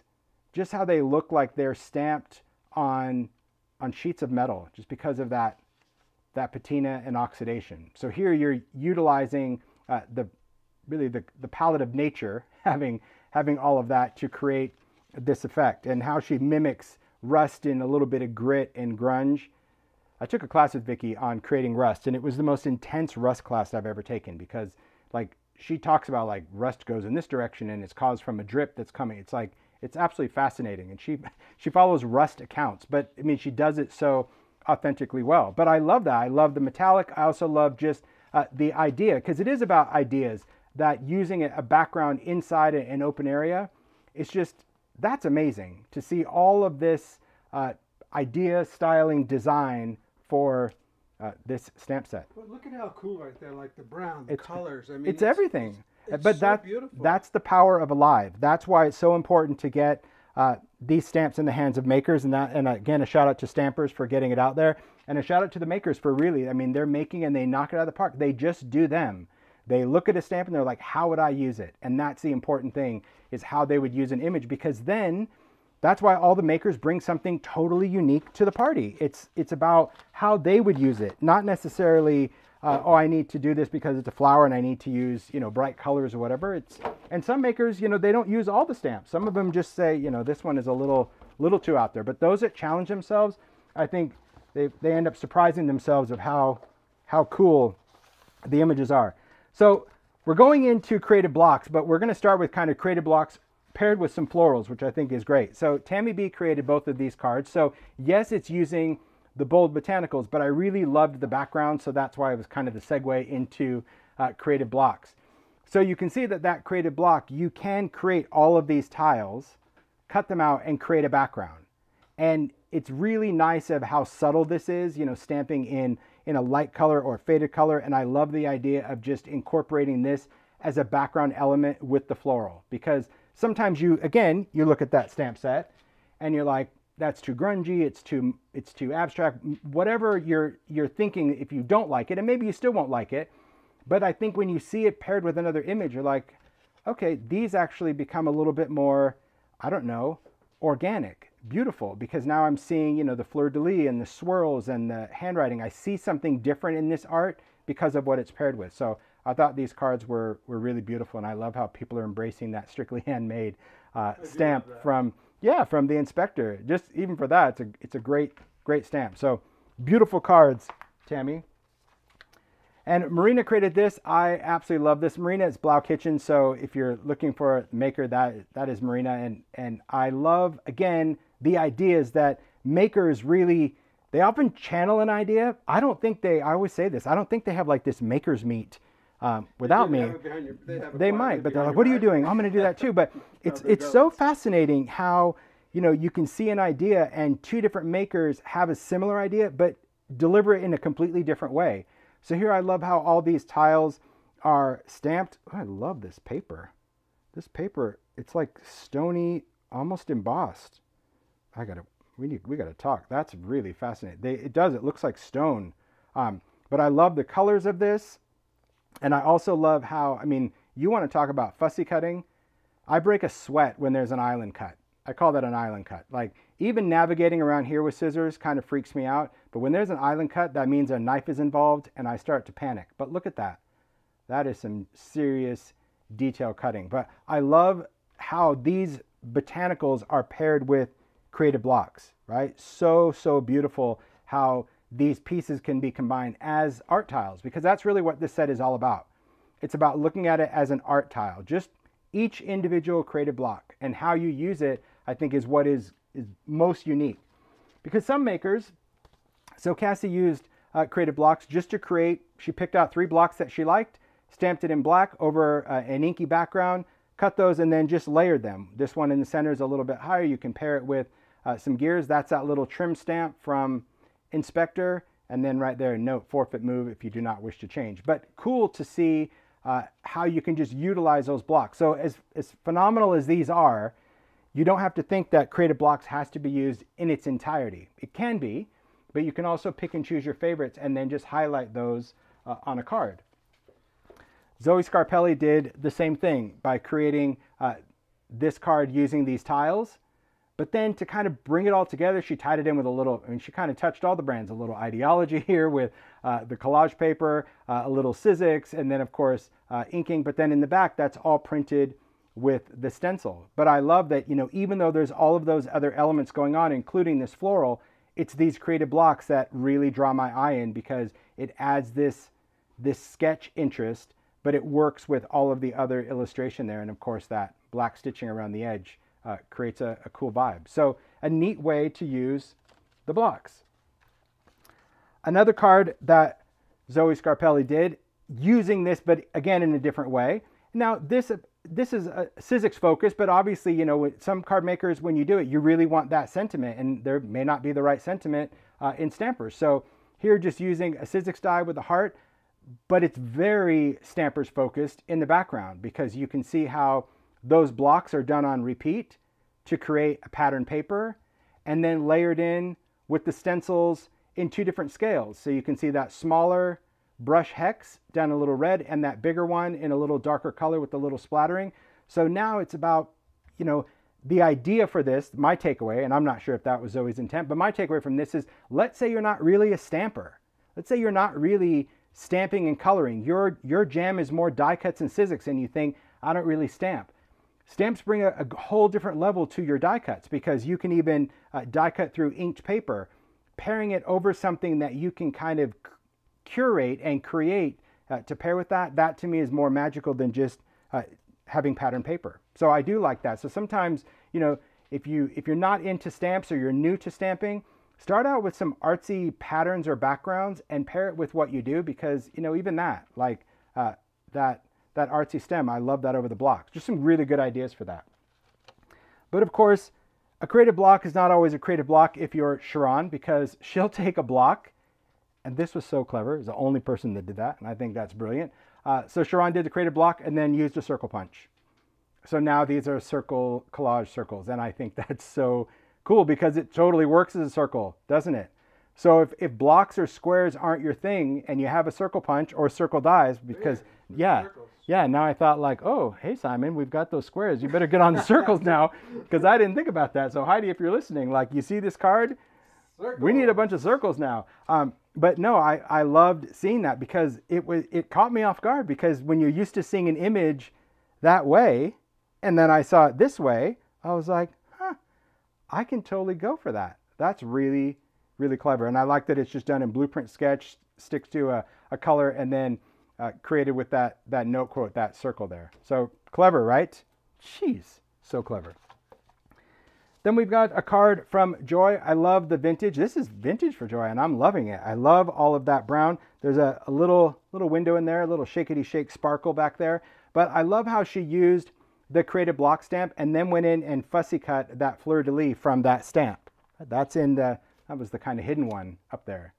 That stamp where she stamped it and then liked that element and chose to highlight that. So here you've got that isolated cutout element, but then still the creative block stamped in the background. There's that wonderful background alphabet. See, that's what's great about it, is that you can just use it that's what it's designed for, as a background. It's cool. I But loved having the extra L's. but then look at this. This was very clever. And you know what? I think two makers did this, because I think Tifa did it as well, which is surprising. But I love hello cut out of that. I know you'd probably be limited to the words that you want to use, certainly with no P, V, W, X, Y, or Z. But you can still create some cool words. But I love how clever that was to cut that out and place it on a card. But I think two makers did that. It's brilliant. But cool, right? With that brush hex as a resist, a great collage card using stamps and stencils from a variety of different sets just to create something truly unique. That to me is what I love. No P, no problem. Yeah, there you go. So needs no introduction if it's an envelope, but this is Tifa's work, and the amount of work that goes into some of these makes is always mind-boggling. But this is it's a patchwork of inky pieces. These are stamped on vellum. It is embossed. So right now you can see the design, but this has some serious bling factor. I don't know if the light's going to pick it up. Probably not as much as it does in real life, but this is like this sparkly, glittery embossing. It has some great bling quality, but look at how all of these tiles are not only cut, but then fragmented, meaning you don't have to keep it in that same size. You can just cut those in half, parts and pieces. And because it's done with vellum, I love how it's just layered and kind of almost woven into each other on this envelope, front and back. I mean, that's what I said. The amount of work, stop it right now. It is so much sparkle, really. It's crazy. When you tip You it kind of sideways, see there it. you go. Yeah, it's really it's beautiful. perfect. Oh, there you go. Yeah. There you go. So you can see, yeah, that it's like oh, there we have it. Oh, it's a black, sparkly embossing, but it really lends well to the whole collage element. And then inside, look at that, embossed with that everyday art stencil, that kapow. I don't know whether it's like a explosion, but also the star. And then inside, just a great little note, She did a little writing on there, and then the creative blocks. Thanks for including something. I always want to open Tifa's envelopes. They're often not meant to open, but now she did them so I could. So thank you, Tifa, because you knew that I would want to open it, and I was pleasantly surprised to see it. So hello there, friend two. I love that. But beautiful stamping of taking creative block in a different approach. So there again, you might be stamping these blocks on different things and not necessarily care that they're blocks. You just want to start cutting up that art and layering as a collage element. Oh, look at that. Now you can really see this. Oh, see, look at that. Oh, see what I mean? You guys have no, yeah, it's like, there we go. It's an embossed party. See that? It's like the electric light parade. Thousands of sparkling lights. Okay. Okay, next up, these are really fascinating, and I'm going to be honest, I'm 100% stumped. So I hope Anita is still watching. Anita created these cards.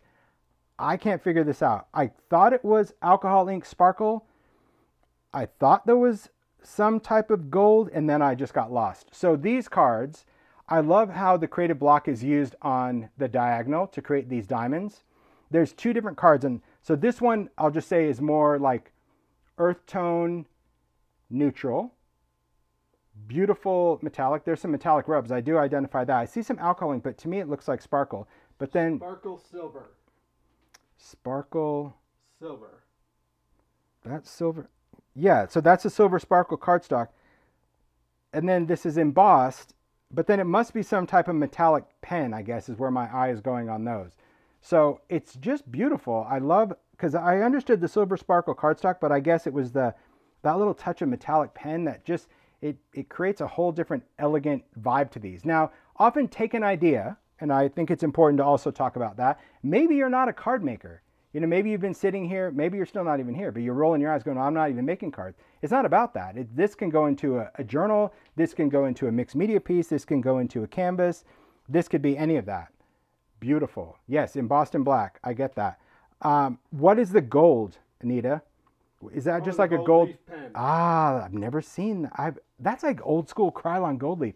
That is the thing that threw me, because I'm like, I get that sparkle. I get that. I get the shine, but then it was like, ooh, but it looks leaf. Anyway, just truly, truly stunning and elegant. I love the effects that the makers have also given these cards, from subtle to a color to layering to sparkle, and now even alcohol ink. Just gorgeous, gorgeous cards. Beautiful. Sharon created this. Love this panel of taking these elements, stamping them in black, and then just going in with pencil, adding a little bit of translucent crackle. I don't know if I can get the camera to pick it up. It's got this really nice subtle layer of translucent crackle, so it's got just that great little shattering. But I love these tiles. I also love that it's paired with, I love Start Somewhere. I love that noteworthy stamp set from last year's release. But very cool to take some pieces, again, these tiles, so you can see that, you know, majority of the makers, I'm not sure if any maker actually just stamped this as a background stamp. They knew just to take the tiles, but that's the whole thing. You get to mix and match some of your favorites because they all have something different. But I like how it was just kind of spot colored and highlighted and still created that rainbow vibe with a very artsy, edgy look to it, right? Very cool. But yeah, that crackle texture is also, it's good. Yeah. Yeah, see, it's got just some great heft to it. Then these are the two cards that I did from that piece that I shared at the beginning, right? When I inked that whole piece, I stamped a bunch of them, I cut them out. And that's what I'm saying. You can just choose your favorite parts of a background, the color area that you like the best. Maybe, there you go, it's that way. And you'll see that, like, I don't even stamp them all the same direction. I literally choose, I'm not gonna try to match them all, but I choose like the part that I like, and that's where the stamp goes, and then the die cuts make it super easy. But I just wanted to show how you can take the blocks and just by switching your cardstock colors, right, putting them on white and then a black card or black and a white card, easy to do. So if you have no creative juju, and I know that happens, that's me, just sit there, ink some paper, stamp some blocks, die cut them, and keep them in a bag. And then when you need to make a card, you can do a 4-up, you can do a 9-up, you can do them down the side. There's so many different ways. And that's also the other kind of the play on words for a creative block, that sometimes I have a creative block where it's like I don't feel like doing anything, but I always feel like inking and putting a black stamp onto paper is easy to do. And then that's just paired with ideology stickers. So again, you can see the whole variety of ideas that could be done with creative blocks. Those little square stamps that you think, oh, they're just squares. No, they could be paired with just about anything to create some beautiful art. So I hope you guys are understanding that. I hope that's your takeaway from this live, especially seeing all the makes, is the versatility of a set. Because often, I'm sure even the people at Stampers, you know, they look at that art and they're like, what is that? Yeah. I know Judgy McJudge, Mr. Ted, is always like, what is that stamp for? I'm like, so but I think now he's at a, like, I don't need to know. I'm sure I'll learn in the live. And he's right, he will, because that's it. Because sometimes, you know, you don't know. It's a frightening place in my head, I tell you that. It really is. So next we're going to talk about this set, the Inspector. I saw this design, I had to license it, I fell in love with it. I loved the detail, and he was totally different than the Professor, but I'm always looking for vintage engravings, but they have to speak to me. They do, because I know there's a lot of pictures, but they have to have something to it. Talk about the best email. All it was the picture of the Inspector, and yes? all it said in caps is, not new. Oh, yeah. That's a great one. It might not be, because somebody else might have already licensed that artwork in their world, but it's new to me, and I'm happy about that, because I like him, and I like where he is with this whole little eclectic assortment of imagery. So this first card, this is from Juliana, and I love how she embraced all of the designs, all of the images from the set, and did exactly what they were anticipated for, which is really stamp, stamp, stamp, stamp, stamp and smudge. So here you can see the alphabet, the gauge, the light bulbs, I mean, all the little text under there, the handmade, and then even a little creative block thrown in there for a splash of color.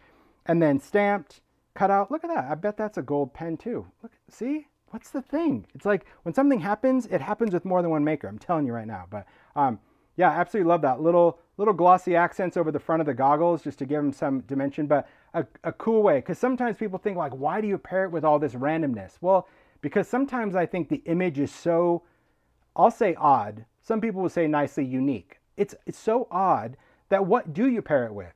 The more oddities you have, the better it makes that image look, in my opinion. So that's really why I just called him the Inspector, because I think he inspects all types of things. And I do love that card. Really cool. Now this one, Barbara created this. Look at that. Just look when you just change the colors and how this is created. She cut those out and kind of layered the goggles. See, I knew the mustache and the goggles would be definitely something makers would play with. I love this. This, I believe, is an ideology Could be. I could be wrong. But this looks like an ideology ribbon that maybe she cut off to match the thing on the hat. If so, well played. I think so. I'm gonna look. I have to look right now to see, because I have one. Look at that. It is. Well played, Barbara. That's super clever. So that's just the ideology prize ribbon. That's some serious cutting. Ooh, got rid of that. If that's what you did. But I love the colors of this that she used on the background. Again, using that alphabet. It really does have such a great openness to it that creates a cool vibe. And then I love the ideology, those large quote plaques. Make this journey your own. But cool. Love all the texture and the embossing glaze. Fun, right? The inspector is a fun guy. Emma decided to make an Emma-sized card. Bigger than my hand. I think makes need to be as big as my hand, because otherwise then it's just my hand. So look at that. And I love how she created the whole playing card vibe from just those few little stamps. That inspired her to be like, you know what, I'm going to make a bunch of mini cards, and that's going to be a background, and that's going to be the whole thing about the game. So if you look at this guy, he's really cool because maybe he's a card dealer. Could be. He deals cards. I think so. But I love how she created all those cards, stitched them all together, create a background, then created larger cards. Wanted a little ace, so she used her little Sizzix die. Yay for fonts that stick around, because it's important to have those. And then note, forfeit move if you do not wish to change. So good. And then paired with that little border. But just the additional elements of, you know, a little metallic or adding some fasteners, but a total different storyline for the inspector. Because, I mean, it was random. I remember when I first showed that to Paula, I'm like, is this too odd that I had all these these playing cards? And she's like, not at all. I'm like, the card suits aren't weird. She's like, well, they are weird, but I think that's what I really like, is how weird. Well, you'd be right. You're totally right. I can't dispute that. So Kathy created this card. I love how dimensional and fun this card is with the inspector. So here you can see he is stamped and cut out.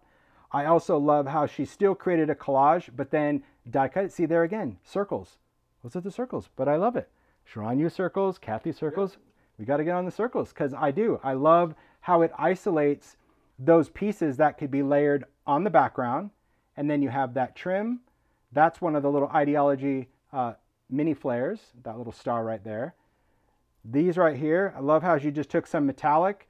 And again, there's that Sizzix. See? What are the chances that two different makers use that same Sizzix font, that typewriter? Crazy. But I love that, how she created the inspecteur. I can't really say it, but I tried. And there is a little texture hammer. Hammer those out. A little ideology tag and circles and dies. That's a whole nother thing to remember about just die cuts in general. Stamping a bunch of random ideas and just throwing down some shape dies, you get the most unique art fragments to add to a card. Or any type of make. It's really cool. I'm going to put this one off to the side. See, I'm trying to keep them all in frame. I've learned if I try to build from here, it's good. Okay, you better buckle up, Buttercup, because this one, Nico, oh my gosh. Remember the time he did the clown, and everyone just loved that crazy clown? Here, yes. He did a whole Mad Hatter approach for the inspector. So if you are a Wonderland fan, like, take a look at how fun and playful Nico created this card. Isn't that, you can't unsee it when you see it, can you? It's so good. It's so cool. But I love how he paired it with the bulb. Again, you see the card suits, the circles, and then taking some of those dots from the Everyday Art stencil, strictly handmade, and again, just taking some Sizzix dies. Here, at least he did a couple of different fonts in there. That's label maker, I think, and typewriter. But how freaking wild is that? So good. See? Like, come on, Nico. He surprised me with the clown and now the Mad Hatter, but it works. Yeah, and so to me, it's the brows. I cannot get over those eyebrows. That's where you had me. Yeah, I mean, of course, I still love the purple goggles and lips, but it was those brows. I opened it up, I'm like, I couldn't stop feeling it. Yeah, fascinating. Okay, I'll put that right there. Okay. Then Jen created this one. I like the fact that, you know, when Jen creates cards, she creates all different styles of cards. She creates cards for a lot of different companies. So I love that she embraces these designs. I know not all of my designs really kind of fit her style, but she goes for it. So I love how she used the inspector, creating this background, just stamping in the neutral grays, you know, using Lost Shadow, Hickory Smoke, any neutral. and then just did his rainbow watercolor for the inspector. Totally makes more of a playful card, you know, not so much that steampunk seriousness, but I have to really acknowledge the fact that taking a design and creating your look as focus on the good, I love how this works. It actually works for me, which is crazy because I never pictured him as a rainbow. I pictured him, I didn't picture him like this either. So it just goes to show you that the eyes of the makers, that's why there's so many different styles of makers that make, because they bring it every time. They bring it to the table and they do their part. So Vicky created this. This is just another great reminder that maybe you don't even like this guy. I remember when the professor came out, there were people that just didn't even like the professor. But the elements in this stamp set are very cool. The alphabet with the missing P, V, W, X, Y, Z. The card suits, you could use that. There's some of the circles. I love how she masked off this claim. So by masking it, it kind of looks like washi tape, but that's that claims for errors must be made on receipt of goods. That's the stamp, but masking it off makes it look like tape. And I also love just the gear and how all of these pieces are layered. So when you look at this card, you would guess that all these pieces are cut out, but they are not. This card is completely flat. This is all masking. Masking, stamping, masking, stamping. And if you really love masking, because masking you can totally zone into it, it's a wild thing, because from the appearance, the first glance, this is the only thing added to the top besides the embellishments. But you think like, oh, it's stamped and cut, stamped and cut. Nope, it's all stamped and totally flat.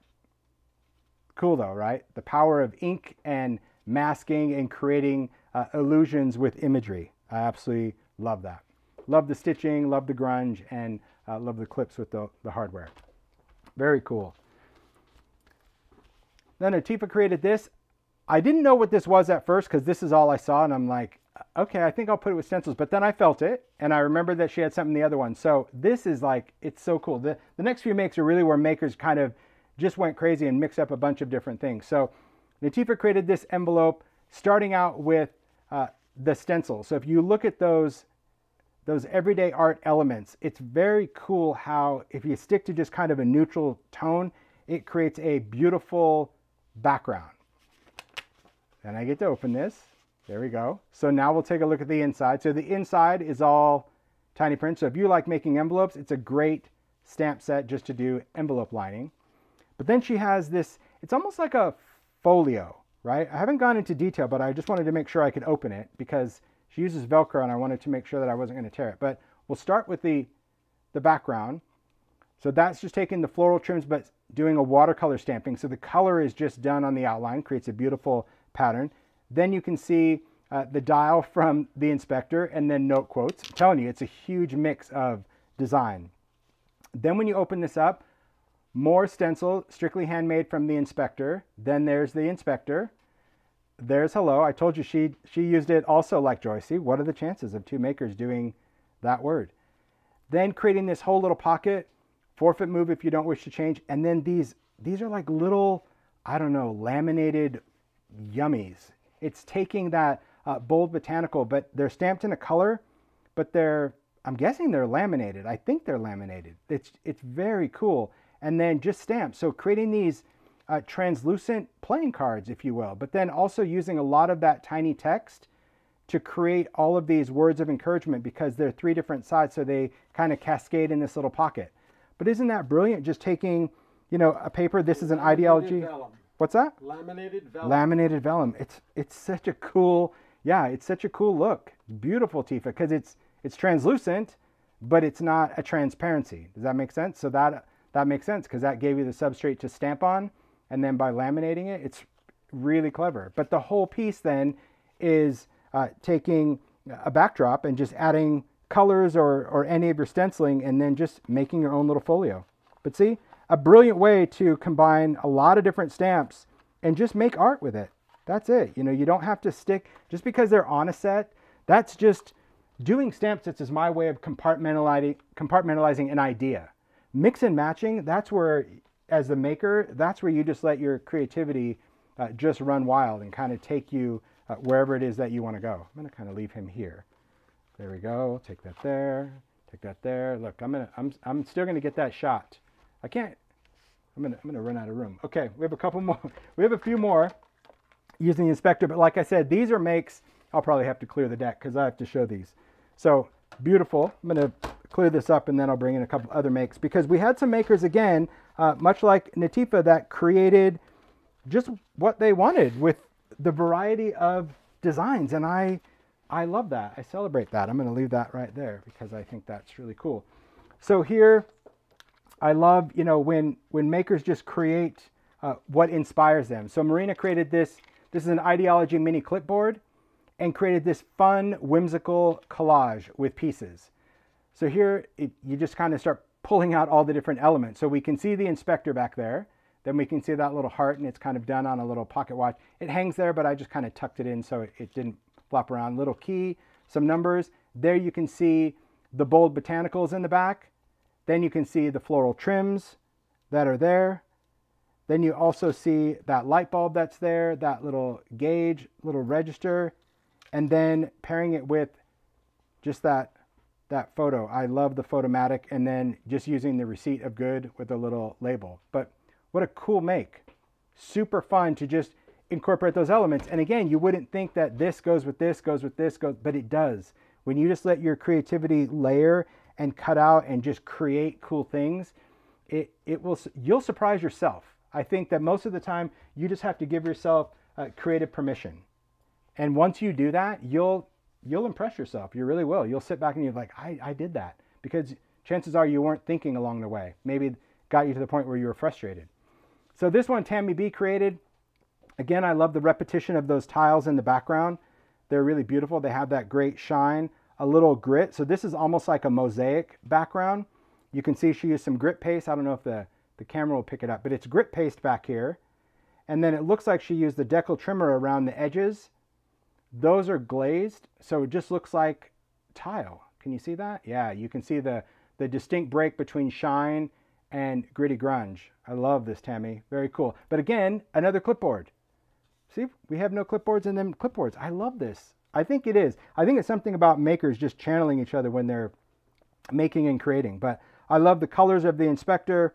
That's strictly handmade with the little fasteners, but creates great art pieces. These from Ideology are so much fun because you can easily take this off, these unscrew, and then it gives you the whole platform to work on, and then you could reattach the hardware. But what a whole different look to a stamp set that inspired the maker to just mix and match it with different things within the collection. So poor, absolutely poor cool. Marina. Yes? Really, it took 16 days. Yes. For that to get here. But it got here. I don't think she slept for the 16 days because anytime I messaged her day or night, yes, she replied in seconds. Well, I don't blame her. She worked so hard every day to get that here. But it got here. So you guys did it, and it's beautiful. So really cool makes. Absolutely beautiful. Very cool. All right. So this one I had to clear the deck for because this is kind of this is an interactive make. So Zoe Hillman created this one. This is an Ideology vignette. Well, you can see why with any of the makers, Mario. They want their makes here. They put a lot of time into this, and I love that. I know.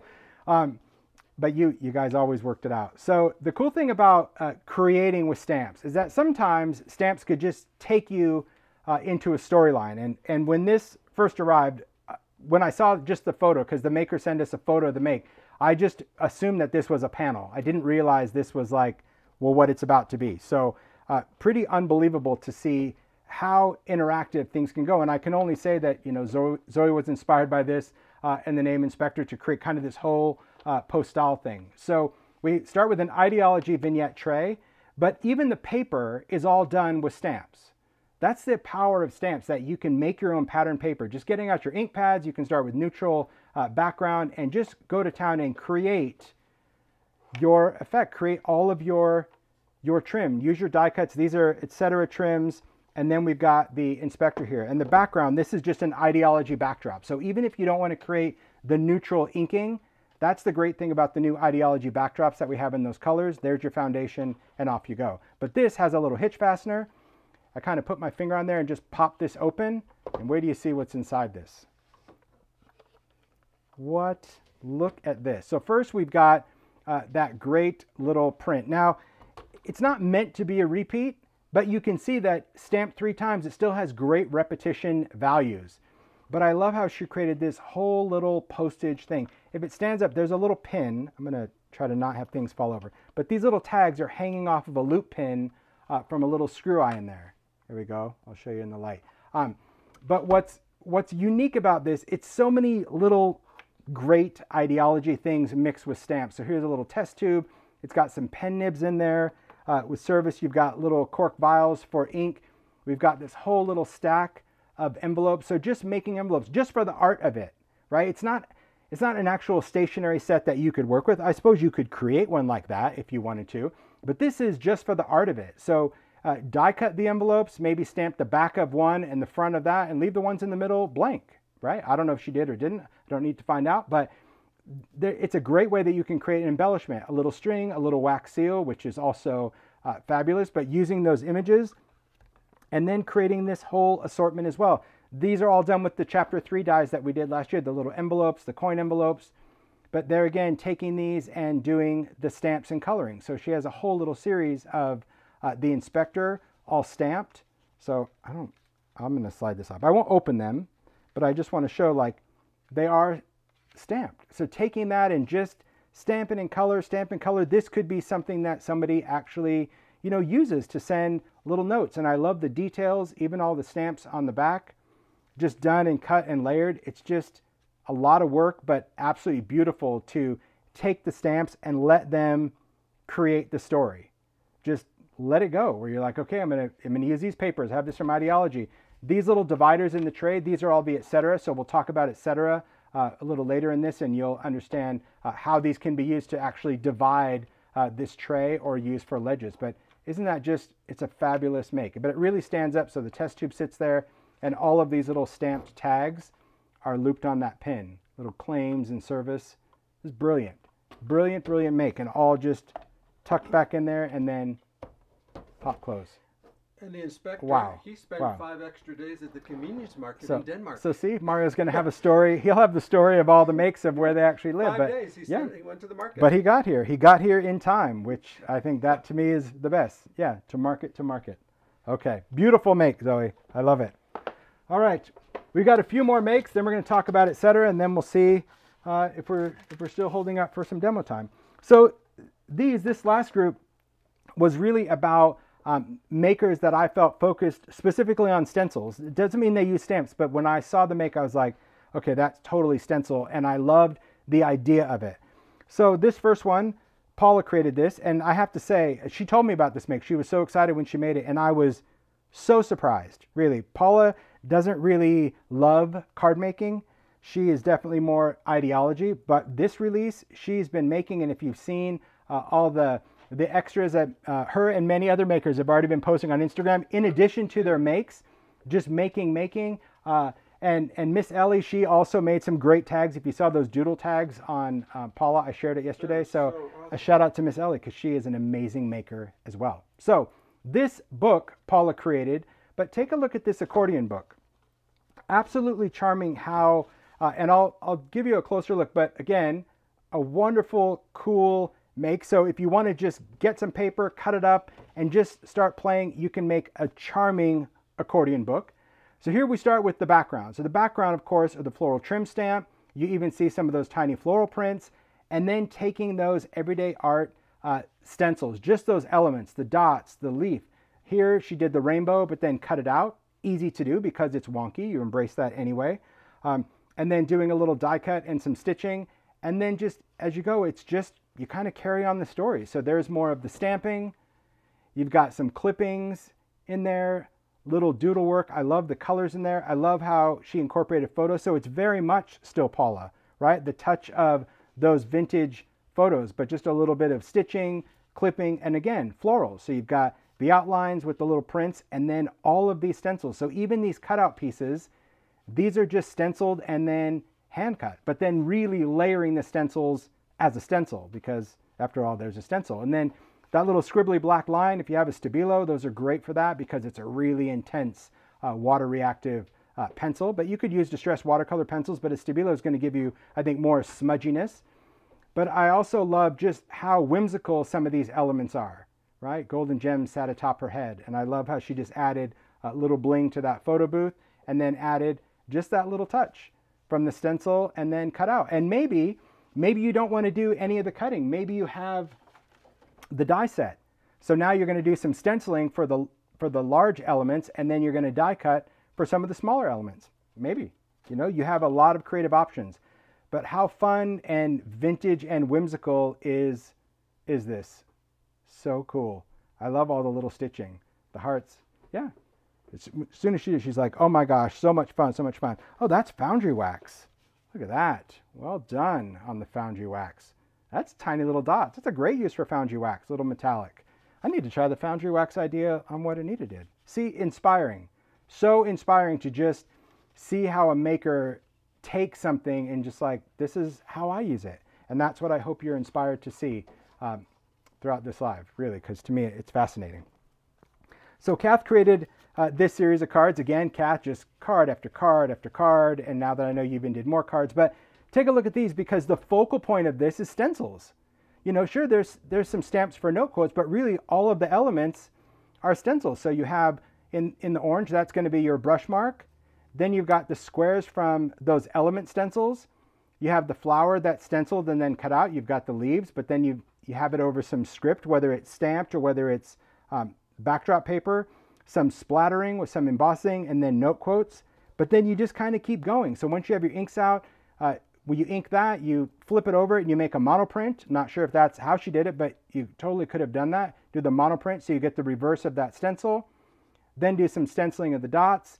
Then taking those stars, stenciling, but then cutting them out. Because of that organic design of the stencils, I have to say I'm pleasantly surprised of how many makers really cut that out. But that just shows that because of maybe the loose design, you don't have to be as particular, but it's really more of an accent over what the stencil is designed to do, which is make beautiful prints. And I love how that's paired with note quotes. And then you've got this, you've got that flower put on top. That one I totally recognize, the flower and that little leaf.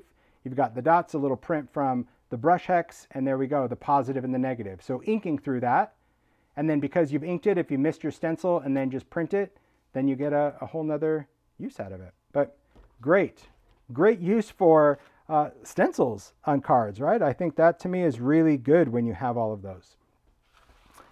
Then this last one, I still just, I'm so impressed by makers and how they do this. And I know Sharon is a very busy person, but I only hope that this becomes, because when I told her, when I saw the photo of this, I'm like, did you make all those? I only hope that there is some tutorial and just kind of a breakdown, because I figured out most of them, but I can't figure out all of them. She actually went in and created an entire card series for an entire calendar year of themes using that stencil set and note quotes. That's it. These are the designs. So when you see the designs, it came from these stencils, and the text all came from note quotes, because as I mentioned, there's some all little notes in there. So for winter, she created the snowman, let it snow. So I get it. That's the circles. Totally understand that. We've got all of the hearts. I love how these are all layered. And again, because you have 3 different hearts on that stencil, inking and layering different colors, isn't that just fabulous? So good. This one tripped me up. I did figure it out, but I'm not going to spoil it. But I was determined to be like, how did she create a clover? But it's absolutely fascinating. She went in and did the coloring with distressed watercolor pencils, but I love how she created clovers out of elements from this set. And she's got a little good luck card for St. Patrick's Day. April showers, you've got focus on the good. So using that drop, just kind of like raindrops. Sharon said there will Fabulous. be a tutorial tomorrow. I Oh my gosh, you're a rock star. I can't wait to, it's almost like I just need to see the map, you know, what was done with what, because it's just brilliant. All the ideas. Look at this one. You Are My Happy.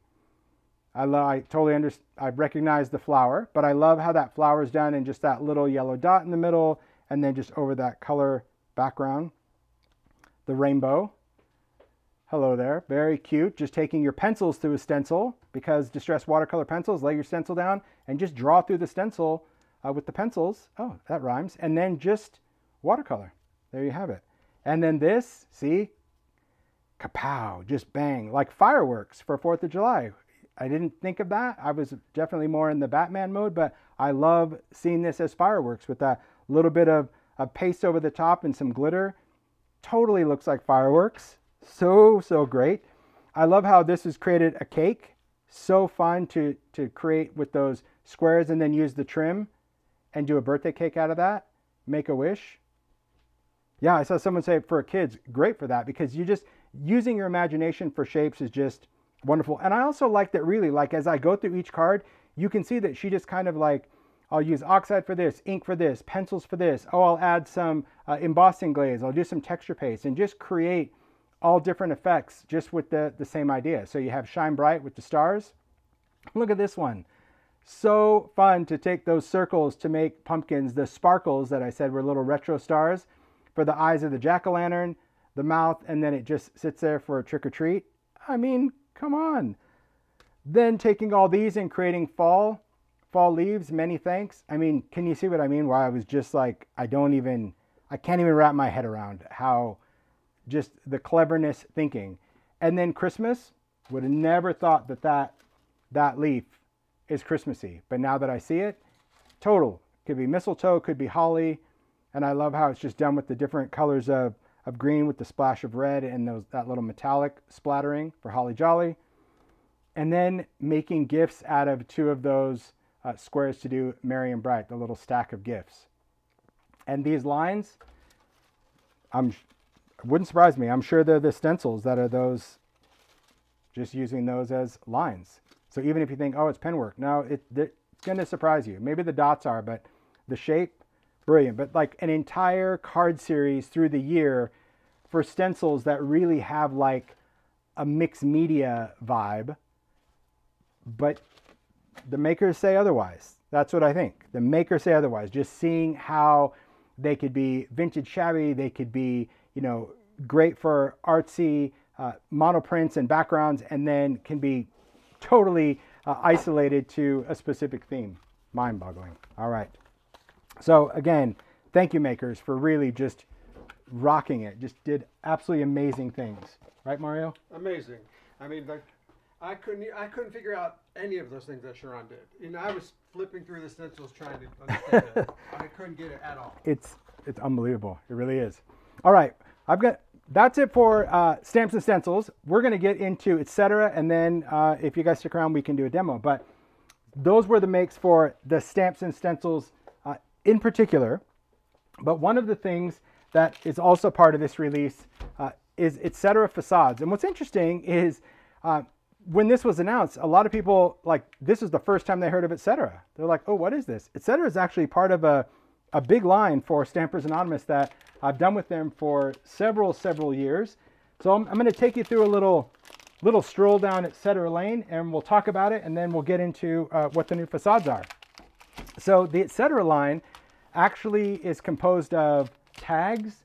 It also has a bunch of different trims and cuts, and has even inspired a die set. So what Etcetera is it is made out of thick board. So it's artful things for curious minds. This was about creating a substrate that was cost effective, that was made by Stampers Anonymous. So it's done in Cleveland, Ohio, but this is a paper board. So when I say paper board, this is actually the thickness. I don't know if you can see it there, that without a reflection. That's the thickness of Etcetera. This is not meant to be die cut. It cannot be die cut. These are actually laser cut. So the tags, it comes in many sizes. So we start with number 8s, and depending on the pack, you get a different count, if you will. So the number 8s, you get 5 pieces. So you actually get the tags and you get the reinforcers, also out of thick board. Then in the mini tags, you get 4 of them. So it's bigger than a number 8, but still a really small size. This is what you see most makers use for makes. Then we have small. So small, you get 3 of those. Same reinforcer. Everything is to scale. Then we have the medium. These are pretty big. You get 2 of those. And then we have large, which you probably haven't even ever seen in a live. I'm not sure, but this is a big one. This is great to like do a quote. Maybe you want to use your Sizzix, like bold text, and just create something really big, like with billboard, and create something on the wall. But what's nice about this substrate is you can collage on it, ink on it, stamp on it, because it is a paper board, but it's very durable, but also incredibly affordable. So that's the cool thing about etc. So these are what you see as the foundational pieces. But then in Etcetera, there's also some different designs. So we launched these at Christmas time, where it's this great cathedral window. There's actually two sizes, so you get these two smaller windows and this large one. A shout out to Matt, because Matt's the one that figures all of this out. He figures out how it fits and how to laser cut it, and these are all done with a laser cut. So when you get it, you see this little like soot? Well, it's actually soot from the laser. So you want to wipe them off. It'll smell like a campfire, but it'll go away. But just know that it is laser cut, so they do their best to clean it off, but I always recommend if you're going to ink or paint, just wipe it off with a dry cloth first. I love those windows. These we did for Halloween. I love the spider web trim and the bat. These are just great to add to dimensional projects, and you get several sheets of these. I love the Etcetera. Some retailers have enough stock to sell these year-round. Sometimes they sell out for the season. Then we have these trims. So this is what Zoe used in that tray to create that divided thing, the Etcetera trims, because you actually get 3 sizes, 2 different, I'll just say thicknesses, I guess, but different lengths, but you also get multiple sheets of this.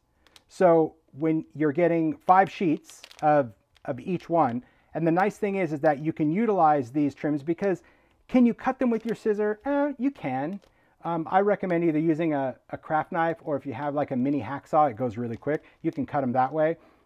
If it's really small, you can get away with your scissor, but if it's too big, I wouldn't recommend it. But what's nice about these is this one is just the scallop.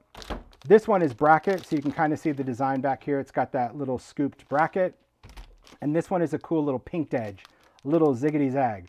So these are nice because they can create ledges. You often see these ledges done in ideology. Emma uses them a lot. Well, actually, most makers use a lot of Etcetera with ideology, because it allows you to build shelves.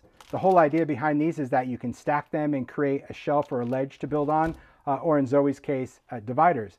Now these 3 SKUs, these trims, actually inspired a die set that I did with Sizzix years ago. It's been retired, sadly, but it's a cool set. It's just it's decorative trims, but what these are the dies to fit these pieces, because makers were collaging paper, you know, using backdrops, and then you have to go in and like fussy cut or file this off, and it's like, ugh. So I'm like, ooh, well, if I just do a trim die that fits, then essentially you can take any of your papers. Take a look at these. I just like to make them in the bulk. You take your papers, die cut them, glue it on with collage medium, and now you have no cutting. So now I have all these little printed trims, be that rulers, ruler edge, or cigar labels. This is all ideology. A lot of the paper is memoranda, all sorts of cool things. Not to use the rotary trimmer on these. Yeah, do not use the rotary trimmer on these. These are thick board. These are laser cut. They are laser cut, so they're not meant to use with a trimmer, a die cut machine, or your scissors. It's laser. At best, you can cut several layers with a craft knife or a blade, but yeah, it cannot be cut with the rotary trimmer. The rotary trimmer can cut up to, as I mentioned, 0.05 chipboard, which is not this. This is way thicker than that. This is, well, this is probably 1/8 of an inch thick. It's kind of like wood. I mean, yeah, they're really strong. So it's thick board. It's not chipboard at all. So it's really important to know that. So thanks, Mario. But I love these designs. So if you have this die and you didn't know what it was for, yeah, you can cut paper trims. But if you have Etcetera, then you cut them and they fit, and off you go. It's really, really cool. Okay. So with that, with the whole Etcetera line going, I was like, I want to kind of do something new, something different. So I had this idea to kind of create a facade, really. It was inspired by the vintage clocks that I got from the Junk Girls in California. They have an amazing shop, but they had this display of these old clock fronts on the wall. And when I saw it, I'm like, that's so cool to kind of see this facade. So I talked with Paul. I'm like, let's talk about this. Let's kind of figure out how we can bring this to the Etcetera line that makes the most sense for all the brands. So here's the cool thing about what the facades are. The facades, and again, I will say it probably 3 or 4 more times, a shout out to Matt, because Matt had to do all the math on this, and he had to figure it out many, many times. We went through many versions of this, but it's perfect now. And so thank you, Matt, for all the work of really going back and forth. And I mean, we're like, can you make this a little taller? Can you make this a little squattier? But now they're perfect, okay?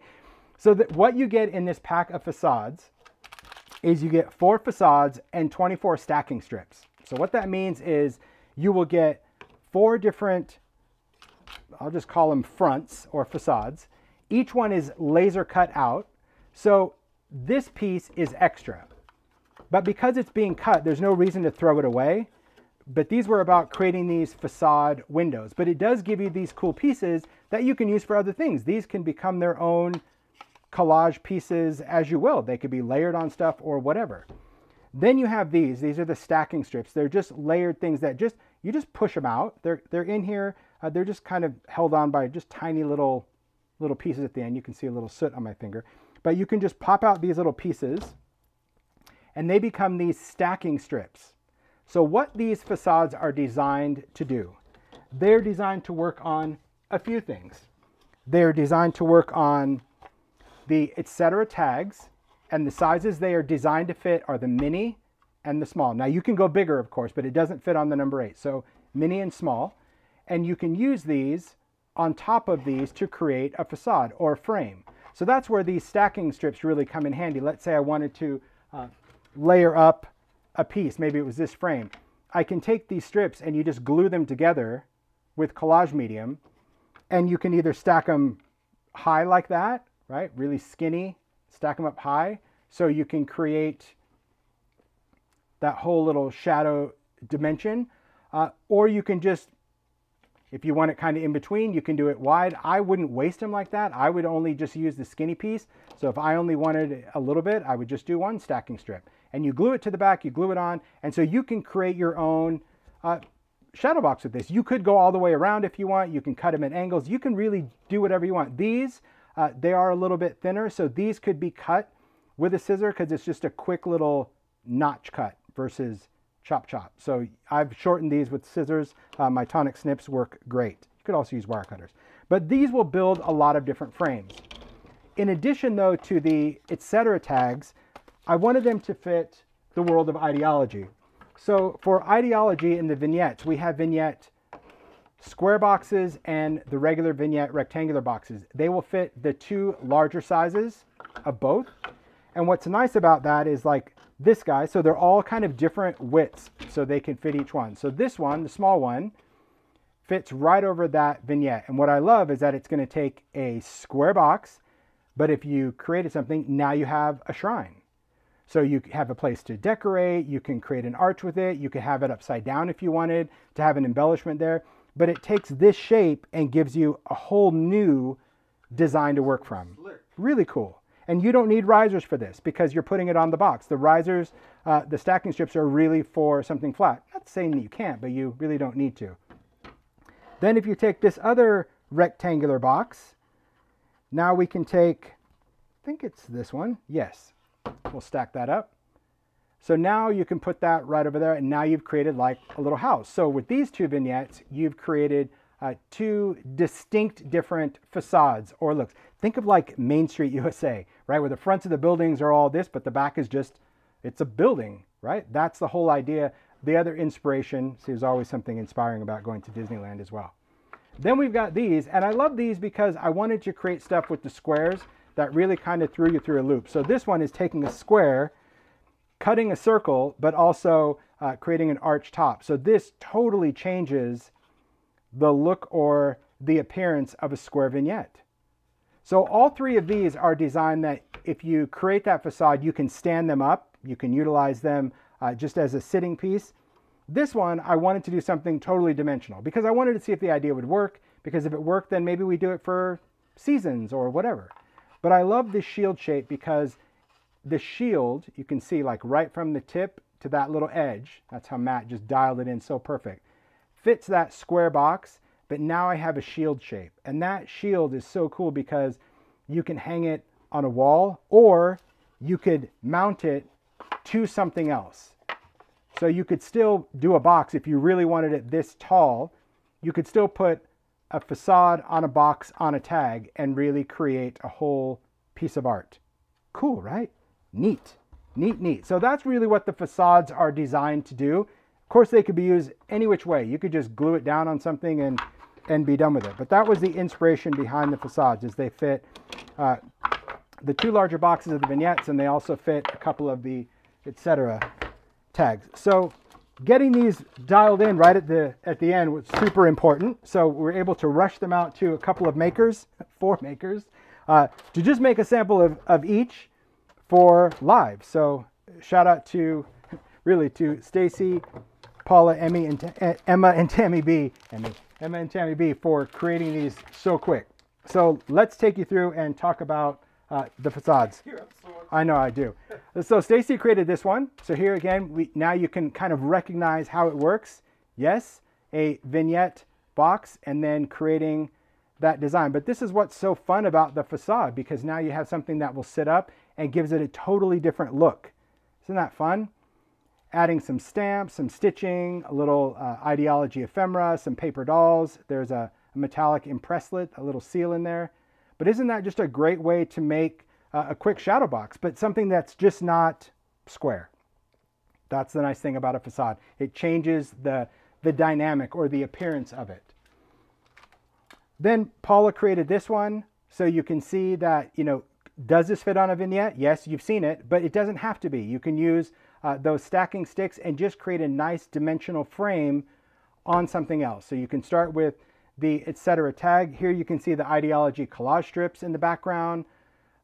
Love the use of the Photomatic, little quote chip, some little adornment keys, some string and some little trim. I love those new adornments, but a beautiful make. But now because you have that facade, it's a nice foundational piece to go over the top of it. And these pieces, I mean, they're simple enough, because I'm sure someone's going to say, are you going to do a die for these? I'm not going to do a die for these. One, because the die would be way too big and too expensive. But also, these shapes are simple enough that if you glued it onto the paper, you could just, lay it face down and then go in with your craft knife and trace around it. So, I mean, Paula did cover this in paper. So you could just go in and do all of your trimming that way. So, beautiful. Then Tammy B created this one. So this is taking, like I mentioned, a facade on a box on a tag and creating this whole little garden shed. And I love just the stamping of the papers, the little elements. So you can see the Etcetera trims in there, creating little shelves. There's our salvage rabbit. I love the crackle on there. Look at these little topiaries out of the thimbles, those little balls. Just a fun little make. And I love how she utilized the strips to create a little crate. Just really clever, a clever way to, again, incorporate the elements, but now instead of just having a rectangular vignette, adding that facade, now you've made a little garden shed, or it could be a birdhouse. It could be anything you imagine. It can. And then we have this shield that Emma did. So here we have I just love this design. The shield, I love how she layered it. That's going to be the ideology, the transparencies, where we've got the printed transparency. I love that compass wheel. I love how it fits. I would like to say I did it intentionally, but that'd be lucky. Here you can see, again, the Etcetera trims just stacked. So they don't always have to be a ledge. They don't always have to be a shelf. They could just simply be. And I like the idea of just adding that stitched element. It's always cool to see sewn paper. So this isn't sewn to this, by the way. You just sew the paper first and then glue it down, because you cannot sew through Etcetera either. Even if you see these little edges, she sews the paper first and glues it down. And then those ideology adornments, just beautiful. And that paper doll portrait, but really fun. I mean, I love just the variety of the ideas from these makes. Try to get it in camera frame. I can try to zoom out a little bit, but very cool. And I think that's what's really nice about the facades, is whether you're creating shadow boxes or whether you just want a little dimension or lift on your make. It's just really cool. I do. I love them. I love them. So that's the Etcetera. Whew. Okay. Let me move these off to the side. Take a look. Yep. That's not bad at all. Is my watch right? Has that only been 2 hours? 2 hours and 9 minutes. Wow. We have time. We have time for a demo. Demo time. All right. Demo for the win. Whoop, whoop. I've been trying to watch the chat, but most of you guys are just throwing out compliments, and so I appreciate that. You're throwing out the compliments to the makers. I think it's really important. All right. Cool. Got my mat. I think I'm okay. Yeah, pretty good. Okay. I just want to talk about some stuff. I have to say I don't have like an official demo planned. I just have some stuff to demo and hopefully continue on with the ideas to share. So, okay, I've got some stuff. So first thing I'll talk about really is just some backgrounds, because one of the things that it's so important to understand even if you're a seasoned stamper or if you're new to stamping, the importance of backgrounds, because I often feel that when it comes to budgets or people buying, they often overlook background stamps because they just think like, oh, it's just a background stamp. The thing about these is when you have a big background stamp, it does allow you to introduce texture and design to many things. You've seen in the makes backgrounds on cards, on tags, in books, and you can utilize backgrounds, not just the entire stamp, right? So you can put this on a block and you can stamp, but you can also see like in certain areas, like how Stacy uses it. I often go in with the background and literally hold the stamp in my hand and just kind of fill in with different areas. It's very easy to do. You often would think that, you know, if you stamp like this, you don't really get great results, but you do. And it depends also on what you're creating. So I'll just take a little bit of just distress ink real quick, just throw this on here. And I could spray this with water if I wanted more of a watercolor look, but just taking an inked stamp and holding it in your hand and actually forming the stamp. So you're creating a bend and just pressing and kind of rolling in just different areas, you can create just a pattern into an area. So you can create an organic edge in this. The nice thing about any kind of background is the ability to do that. You can re-ink areas. I'll do this next one with a little bit of water just to show you. Probably won't be the greatest on craft, but I'll still give it a whirl. So let me unlock this. There we go. Come on, get going. There we go. A little bit of water. I'm just spraying that stamp so I don't spray my paper. I'm trying to spray it off camera. So I've got a little bit of water there. But same thing, you could just go in and you can just add some great stamping. And often I'll just kind of trail it. I'll do, you know, a few stampings and then we can dry it. Just so you get the idea for any kind of background, it's a fill in the blanker, okay? Whether it's polka dots or flowers or whatever that is, sometimes people see background stamps and assume that you have to stamp that rectangle every time. And the truth is you don't. So whether you stamp it kind of detailed, even if you overlap it, it's okay. Or you create kind of a watercolor, by not having it on a block, it will give you more of an organic edge. That may not be your jam. You might be comfortable tearing and masking paper. You can do it that way too. If you want an edge, maybe you want to tear a piece of cardstock so you get your organic edge and then just stamp with purpose. That's fine too. But it's just to kind of remind you about how you can utilize background stamps. Just totally different. Okay, so I'm just going to wipe this off, place this back, and we'll talk about another cool thing that you can do with background stamps. One of the things that I was inspired by Stacy doing this. Gosh, this was, I don't even know now. It's been a couple years, maybe a couple years. I think I've shown it for holidays, and I've shown this many times. So here's the thing that I'm just going to say because, well, I'm unfiltered, and I know right now Mario is probably grabbing onto the table. When I do demos, I do demos according to my agenda and not someone else's. So if you've watched a live and you've seen me demo something in a previous live and you've seen it again, that's okay. I don't need to be reminded of that because I'm aware that I like to repeat demos because I believe this. I believe that seeing something time and time again will help engrave it into your mind. I think a couple of the things is sometimes people see an idea, but they're not ready to embrace that idea. They see it, but it's not relevant to them at that time. And they see it again, they're like, that's really cool. So it's very important to see stuff again and again and again. And if you've already seen it, you can just maybe watch replay and kind of skip over that versus live. But I'm not going to apologize for doing things in repetition because I've been doing this for 20 years and I still am fascinated every time I see embossing powder melt. I can see someone stencil and still pick up an idea or a technique. So the cool thing about an idea is sometimes a new image, or in this case, a new stamp, will come along and make you go, I totally remember that idea. So these stamps, or anything bold, it doesn't have to be, let me get rid of these little guys. It's really about these bold ones. Anything bold or solid are great foundational stamps to add a background pattern to, okay? It doesn't have to be a word. It could be a solid circle or oval or square. It could be any kind of stamp. But if it's got a solid design, it will allow you to print a pattern over the top of it. It's kind of a double stamping thing. And this is something that I saw Stacy do one year for Christmas, and I was absolutely hooked on the idea. And ever since then, if there's a new stamp, I'm like, oh, I wonder how it would look with that technique.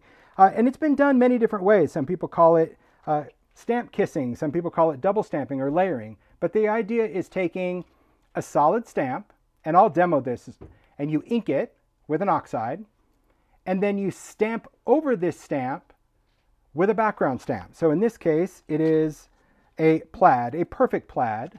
So it's this stamp, and it stamps a plaid. And again, I'll demo this, but I just want to show you some options for this technique because this technique is incredibly cool. So taking a stamp and maybe you have a wood grain. Now, not every background stamp is going to be good for the technique. You want something that's going to have distinct lines versus a full pattern.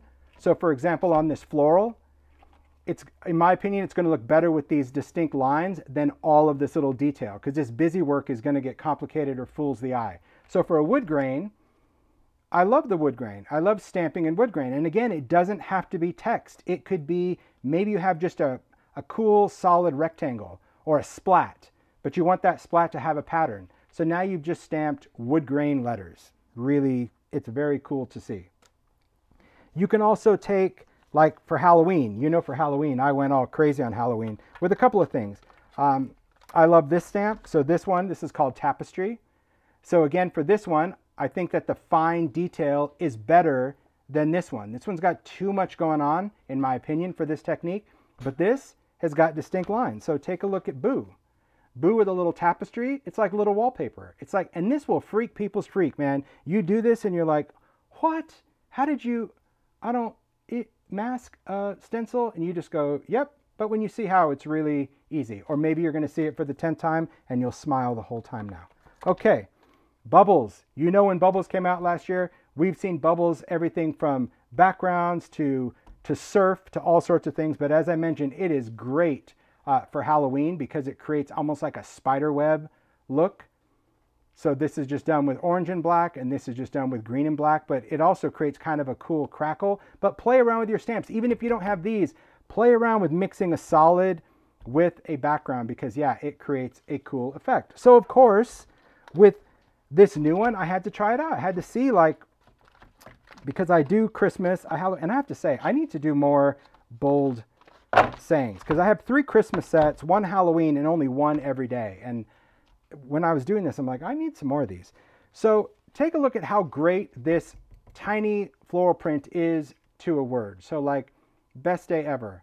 I love the softness. So this one I did like speckled egg, did a little blue, and then I stamped in brown. I didn't want to do black, but I love that look. I did the same thing here. So this is a little saltwater taffy with some brown. Now, if you look at this little skippity bit, that's part of the design of this stamp. So you also need to be aware that these stamps were designed with some worn out areas. It's not for everybody. I happen to like that because it takes the pressure off of stamping perfect. So so when you see that, don't try to stamp it like 7 times thinking I need to fill that in. I just like the imperfections. To me, it's more noticeable in like the O's and the D's. It's not in all of them, but I just happen to like it. And take a look at this one. I do love this. I wasn't sure I would because it's a big, busy stamp. And when I did it, Mario walked in and he goes, that's really cool. I'm like, okay, I was going to throw it away, but there you go. I love that. But see how nice those little flowers are? They just show up perfect in some of those words. And when they don't, you still get enough to make it cool. Yeah, it is. It's Everyone is in agreement with you. More bold saying. Yeah, I didn't realize how few I had until I did it. So anyway, but that's just a nice thing. So just don't forget about background stamps and playing around with it. Even if they're not words, again, it's about that. So here's how it works. It's actually, pretty simple. So let's do hello, my friend. We can do that. Okay. So the idea is, and we'll do the flower because I want to do that. We'll do this little tiny print. The idea is really simple. You're going to have a solid, and when I say solid, it means it's going to have a lot of rubber, and then you're going to have a detailed pattern. I prefer to do this with a block versus a stamping tool. I just like the flexibility of it, but if you are only comfortable doing a stamping tool, you do you. But I'm just going to use blocks. The ingredients are also very simple. You need an oxide, so any color distress oxide, for your solid. That's going to be the foundational color. And I think for this one, I think I want to do a little salvage patina. I could. Yeah, I'll do salvage patina. That's fine. Then your ink, your texture, your pattern needs to be distress ink. So you want something that's going to show up. Will Lost Shadow show up on this? Not really. Will tone on tone, like the ink version of that? Not really. You need to go contrast, whether that's going to be brown or whether that's going to be black. Or if you wanted to do tone on tone, you could do like a light purple, say shaded lilac, and then you could use your distress ink, say Villainous Potion. So you could do dark over light if you want to stick with tone on tone. But it is important that your oxide color, your solid color, is lighter than your pattern color. For me, that's just my preference. Somebody else might have a totally different preference to it. Paper, I find that working on white heavy stock or a smooth paper, it gives me a better image than watercolor paper, but mixed media also works well. But I haven't had really much luck on craft with this technique or watercolor. Again, this is just distress white heavy stock, which is smooth. So here we go. All you're going to do is you're going to ink this up. Tap, tap, tap. Now, if you swipe it, I'll show you that, you would create those striations. So those little swipes, you would see that in your stamping. So I would suggest that you just do your tapping and you really want to tap, tap, tap that up. Now, I work on grid blocks. Grid blocks, it's a love or hate, guys, and I won't take offense to it. I love grid blocks. I hated them when I first did it, but I like knowing that I've made contact. I think a heavier block to me is just, it's too much in my hand, but some people think this is too little in their hand. They find these hard to hold. I just like how lightweight they are, and I know that I'm making really good contact with this, that I don't have to do CPR pressure, but that's just me. So I have ink on here, that's oxide. Then I'm going to take my distress ink or whatever pattern color you want. I'm using walnut stain for this. And I'm going to take my ink stamp and stamp it onto the inked stamp. So wherever you want it to be, you're just going to press down, just make contact, lift it off, and then you'll take your stamp, place it down, just press with your fingertips. You don't need to go in CPR because I know I've made contact with it. That's the best part. And then you're just going to lift it off. And this is what you have. There we go. You have just a really fun, great stamp design. And you can manipulate this in a bit. And I'll show you what I mean for this technique, because could you stamp this again? Yes. If you stamp it again, you're going to get a second generation or a light fade of everything you just did. There would be enough ink on here, but it's going to be really subtle, but it still works. There we go. So if you ever just want a light color, don't give up the second generation. So when I stamp words like this, I do just work on a piece of paper and I stamp several of them and then I'll cut it out for a card. I don't often stamp a sentiment direct on a card because I'm going to screw it up and then it'll tick me off. So for the most part, I'll always get a second generation because that's going to work for one card and that's going to work for something else. Why not? But if you don't want to do that, I'm just going to clean this off with water. Just spray it with a little bit of water. My ink here, I don't know if you can see it, but it does have a little oxide transfer. I just prefer to wipe it off and start over. Some people will go right into that, so whatever's going to work for you. But here's another thing that you can do with this technique. You can also control the intensity of that color, both by ink, but also by how you apply it. So it kind of goes back to what I was saying with the oxide. So I'm going to do my tap, tap, tap. Just because I want to have a nice coverage of ink on there. I don't want to over ink it, but I want to make sure that I have enough ink to stamp into. So far, so good? Okay. Now on this one, instead of tapping like I did, this one I am going to just lightly swipe. And I'll go in different directions because I want to make sure that I get ink on here. You might get some of the threads from the ink pad. That's just it. So make sure they're out of your way. But now I'll just stamp into this. I'll go this direction. I like this spot. Again, I'm going to stamp. I'm going to lift. Go on my paper and stamp. What this is going to do is it's still going to give me the intensity of the color, but it's going to make the brown a little bit lighter. and it's just going to have a different fade. It's not going to be as intense as this one. It's just going to be more subtle. Not a significant amount, but enough that it's just going to, because sometimes, see up here, you get, it's really kind of thick. It just creates a lighter, more detailed look. So you kind of have to play around. It also depends on how juicy your ink pad is too, right? I just re-inked mine before this demo because of the next technique I'm going to do. So if you have a dry ink pad, that's actually going to be pretty good for this technique because you'll get a little bit more detail. But pretty fun. This one, I'm just going to breathe on that because I've been talking a bit. Yeah, I like that one too. Nice. Easy. Great technique, but again, I just wanted to touch on that because sometimes, you know, when you see that technique, or maybe you only saw it during the Christmas demo, you just think of it as plaid. Like, oh, I'm going to do that plaid stamping, and you don't realize how cool it is with flowers and wood grain and all the other great things that you can do. And for that, the stamp, I just normally just stick it onto the glass mat, or sometimes I'll even leave it on the set. Okay. So far, so good. Let's pack that up, get those out of the way. Okay. Another thing that I just wanted to talk about, because I'm gonna demo this one next, is, let me put this back. I'm a tidy maker. I am. That's what I like to do. Some things that I really like is just trying things out different. And this was one of the things that I just had an idea, and I'm like, I wonder if it would work. Wouldn't it be cool? You know, all those things that run through my random head. But I found that when I was working on cards, one of the things that I find really convenient are stickers. And you saw those in a lot of makes. So I'm going to grab these out. Ideology, we do a lot of different stickers. Everything from small talk stickers, which are just that little type. Great thing about small talk, they come in black and white, white and black. Same verses in there. Then we have the metallic. So these are same thing, black with gold metallic and white with gold metallic. These are kind of a foiled sticker. So you saw those on the makes. You also get some labels like that, but these are already foiled, but they make really, I mean, they're quick for cards. Sure, you can do this with stamps and foil, but it's really nice to have the convenience of stickers. Then we also have, of course, clippings, which are just, you know, the little words. We also have chit chat. Big chat went away, but these are individual words if you want to create quotes. My favorite, snarky.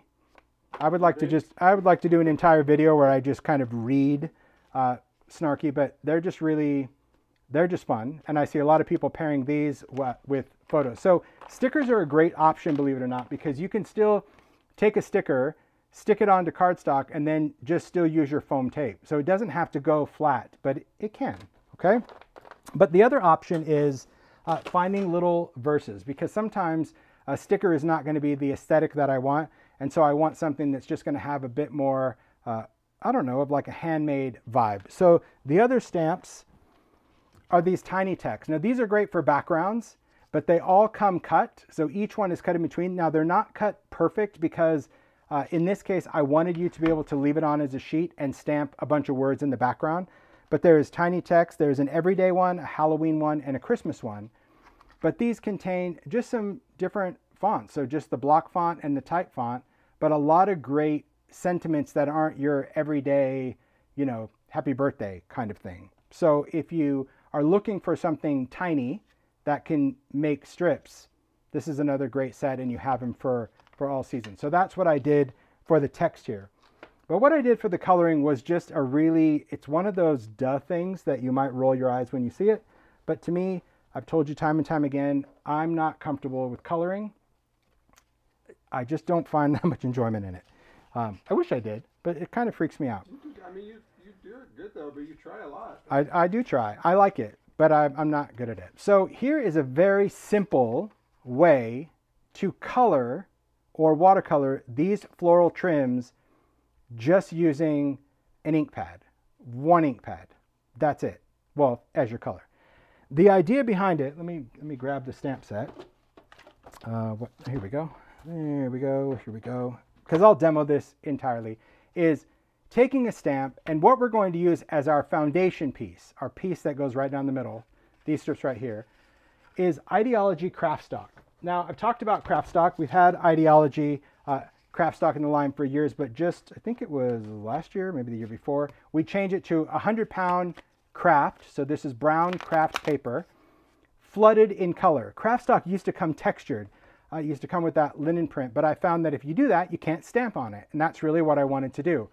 What's really cool about this paper, you can see that it has a natural bow to it. So when you get it out of the package, it's going to do that. That's just the nature of this because of the flood of color. This is really meant to work on and then glue down to something. It's really not an ideal card base unless you like your cards to have a pocket aesthetic to it. But this is designed to die cut or stamp and stick down. But it comes in a variety of colors and they mimic the distress line, but they all have a craft base. And here's the great thing about this paper that maybe people don't realize, where you think, well, it's just like colored cardstock. No, colored cardstock is colored through and through. It's the pulp of the paper that's the color. This is actually craft paper printed in a color. And that printing allows me to play or manipulate it and create a cool effect. So let's take, see, that one was a green one. Maybe I can do a blue one. I can do a lot of different colors. I think blue is pretty, wow, doesn't really matter. It doesn't necessarily, maybe I'll try a bright green. It doesn't work with all the colors as well. I'll show you what I mean. So the idea is stamping an image, because I want to show you what we're doing before I demo it. You stamp your image in a waterproof ink. So we start by stamping the floral in black archival, and I'll demo this whole thing start to finish. So our outline is waterproof, any waterproof ink. I'm using archival, but it could be any waterproof ink that you stamp with. Could you emboss it? Sure, you do whatever. I just like the idea that it's not embossed, because to me it just looks more bleached, I guess, by not embossing. Once you stamp and this dries, you have a lot of options. One, you could go in color. Okay, that would be the normal way to use it. I would stamp on this paper, and you've seen me do that, stamp in archival and go in with pencils and color. So I was thinking, what if I did it backwards? What if I started with color, then stamped, and then took it away? Then I'm not really worrying about coloring. So that's really what we did here. These samples show that it can be done in brown, which is my happy place, but I know better than to do a demo and only live in the world of brown. It could also be done with a coordinating color, meaning the paper color is this light pink, but we inked in dark pink. Light orange, we inked in a darker orange. Yellow, and you can see that depending on your color, like blue is really beautiful. Just picking a different color, I love this, like Salvage Patina, this is like a Mermaid Lagoon. By picking a contrasting color of ink, that's going to determine how much your flower contrasts with its background. I love the subtlety of this because your eye sees it as two different blues, but it doesn't look like it's done in a white pen or a watercolor, okay? So here's how it works. And why does my brain work like this? I don't know why. Because it does. It just does. So I start with paper, and then I'm going to take my background ink color. And in this case, I'm going to demo brown. It only works with distress ink. Not necessarily walnut stain, but distress ink. Oxide, it won't do this. It won't do what you want it to do. I did try it, and it did not work. So what I want to do is I'm going to take ink and a blending tool and create a foundation of a brown ink. Okay? So I just start direct to paper. There's no reason to be ceremonial about this because already you can see how it blends. And you're like, what? You just put all that. This is printed in color. So it's not like regular cardstock that if you just did that, you're going to see it and it's never going to blend. This allows me, because of that color coding, I can blend my ink on there. And I'm going to blend it till, you know, you could go back and add another layer if you want. Could you just do a blending tool if literally going direct to paper freaks your freak? Yes, you can. But there's a foundation of brown on there. You can see. Enough brown for me. Then what we're going to do is we need to make sure this is dry, because if you touch it right now, and I'll just touch it with my thumb, it's going to start lifting the ink because the ink is sitting on this inked surface. So we want to avoid the touch right now until we have a chance to dry this ink a little bit. So I'm just going to take a heat tool and I'm just going to dry. Now how long does it have to dry? Just long enough, a few seconds really. It doesn't have to be super long, but I just want to give the resins of this ink a chance to just kind of set in the paper. That's going to be fine. Then we're going to take our stamp. So I'm going to start stamping. Actually, let me find my stamp platform, which I had. Here it is. I'm like, I put it in a convenient spot. That's my problem. It needed to just be in the pile. So now I'm going to take a stamping tool because I prefer, on this particular one, I prefer to give it a couple of hits of black. That's just me. I like to do a double stamp. So, but if you want to just do it one time, you can. Okay, we're going to take our paper. I got magnets everywhere. I think I'm going to create a partial. So I'll be okay. So I think what I'll do on this one, because I'm going to go partial, is I'll start with one magnet. And then I'm going to take this stamp and position like where I want this to be. Oh, not bad. I've positioned that magnet pretty darn close. Okay. I think right there, that's good enough. Now you could tape this down. I have a piece of media grip on here, so my paper is going to stay. It's going to behave pretty well, I hope. And maybe I'll go over here. A lot of times I'll start with a piece of paper larger than what I want because I can go back and trim it. In fact, I think I'm going to lift this up just a little bit. There we go. So I want my stamp just to kind of fade off to that edge. Does that make sense? So next, I'm going to pick that up and I'll ink up my stamp, archival. So I still want to stamp in something waterproof. There we go. Tap, tap, tap. So if you wanted to create a tone on tone, you could just stamp with archival. So if you didn't want your image to be black, you could stamp with a darker color of archival, but you're going to want it to be waterproof because if you try to stamp distress on top of distress, your image will start to bleed because those inks will want to get together and party. So distress archival, it's the color of distress, but it's an archival formulation. So you could say take peeled paint distress archival and stamp your flower if you didn't want it to be black. So again, if you have the platform, I'm pushing down into the hinge to make sure it's seated consistently. And then I'm just going to stamp with purpose. Again, I just like to use my fingers. Some people, want to push down or use some type of tool. You do whatever works for you. I'm going to open it up. So far, so good. I like that image. But just to be on the safe side, I'm going to stamp it again. Again, just tap, tap, tap. This time, I'm not going to go as crazy with the archival, but same thing. I'm going to push into that hinge. Place. I hope this didn't move. We'll see in a second. I was like, that looks a little further away. Maybe not.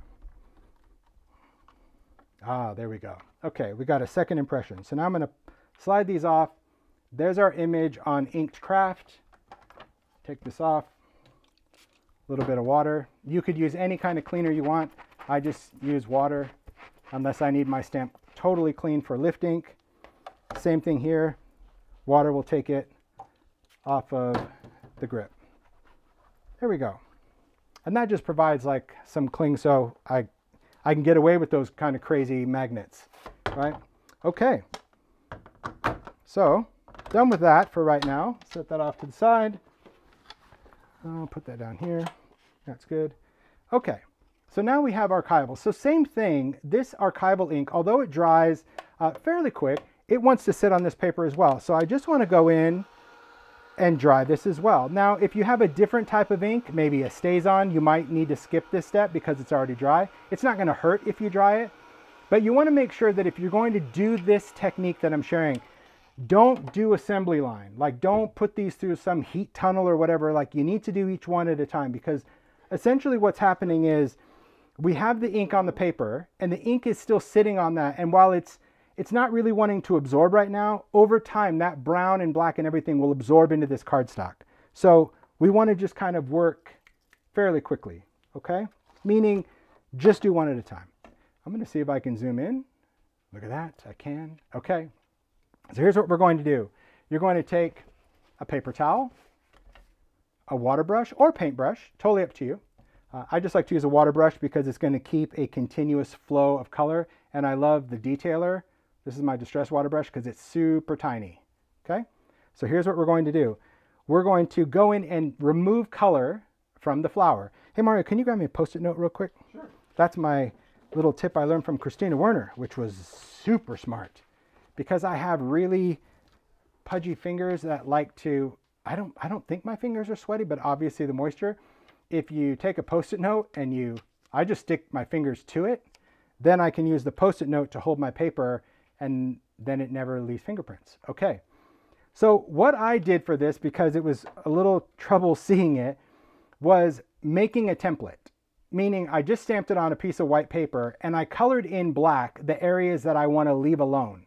So sometimes in the middle of this, I'm like, what part is that? It doesn't really matter, but because we wanted to create several of them, having a template was way easier because you need to know, and truth be told, Mario did all of these because he was like, how do I know where to lift? I'm like, here's your template. I need a cheat sheet. But it was good. I think it's a great idea because now you can just look and see like, okay, the white area is what we want to lift, and that's just what we're doing. So what you're going to do with a wet brush is we're just going to take this, we're going to go right over that area, one piece at a time, take a paper towel and dab it down. And you can see already it just lifts. It's like magic, okay? It took that brown ink off. Now I have brown ink on my water brush, so I prefer to clean my brush on a palette versus the paper towel, because if you always wipe it off on a paper towel, you're essentially taking the water out. So that's really all I'm doing. You're just going in and removing color. And I like the fact that depending on how much water you add or lift, that's just going to determine the intensity. You can always go back and lift it a second time. That's fine, but it's just water. And to me, it creates such a beautiful, just almost an organic bleached color. Could you splatter the background? Yes. Could you stamp on the background? Yes. You could do all of those other things. The technique is merely adding a color of ink first and then removing it. And so like here, I'll just hold this up. Like I can leave that little bit of brown there. If I dab it, it'll take it off. I can always go back and take it off again, but I like the fact that I'm just going to leave it. Really simple. So again, little water brush, but this is why I prefer, besides that this is such a tiny tip, the flow control of this is magic. I know that, you know, so I know right here, see that little parking space is black. So I know to leave that there. So I'm going to just jump right over to that other part. Yeah, sometimes people buy water brushes and I get it. You know, they're like, oh, but you can get 3 for $1. Sometimes you can get a good one, but most of the time they just pour water out and you want something that's going to, and then occasionally I'll just wipe this up. Yeah, because it is really hard. It's really hard with a brush, just a regular brush. Yeah, I tried it. I couldn't control it. It was just so much water that it went outside the lines. And I like that this always remains a point. You can, there you go. If it can focus, there we go. See, no matter what. I mean, this brush is old, but it maintains a point. So you get the idea here. I don't have to do the whole thing, but that's essentially what you do. You just pick that off and don't forget to wipe off the brush, because if you don't take the ink off, when you go back, you're essentially painting the next part with brown ink. Does that make sense? So that's why you just want a clean brush, because we're really lifting it with water. But what you get really is a beautiful faux bleach. It's very subtle, and some people would be like, well, this is just dumb. I'll go in with my pencil. And yes, you could achieve a technique many ways. You could take cardstock and you could color and watercolor a darker color on top. I get that. This was just the idea that if you like the vintage vibe, and as it dries, to me, it does create more of a faux bleach look, and it doesn't necessarily have a painted look because it's just going down to the base color. I also like the fact that you could create kind of this different blended background depending on what inks you use. But yellow, like, I don't know, it didn't seem to want to lift as much. But there again, is it because I inked it darker than I should have? Is it because I used ground espresso instead of walnut stain? There could be a lot of variables here.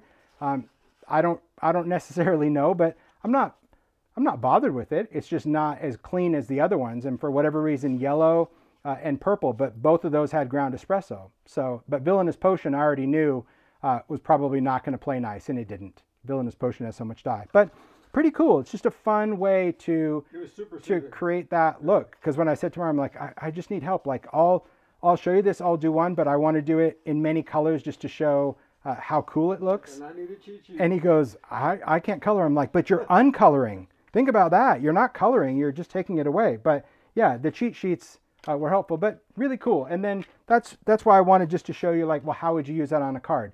Could you use a bigger thing? Yes, but having strips of paper, I don't know, it felt a little bit more forgiving. And I really love the idea of pairing it with other things, embossing folders, other organic things, and it gave a vintage appeal to this floral stamp. But that's what it is. It's, again, we start with Ideology Kraft-Stock. Now we know why, one of the benefits of it being smooth, any color. We take Distress ink, whatever color we want, ink the paper, but blend it in. Like, don't have a ton of ink, because it's just that much more you have to take off. The paper will only take so much color. Dry that for a few seconds, stamp with something waterproof, dry that for a few seconds, and then just go in and lift.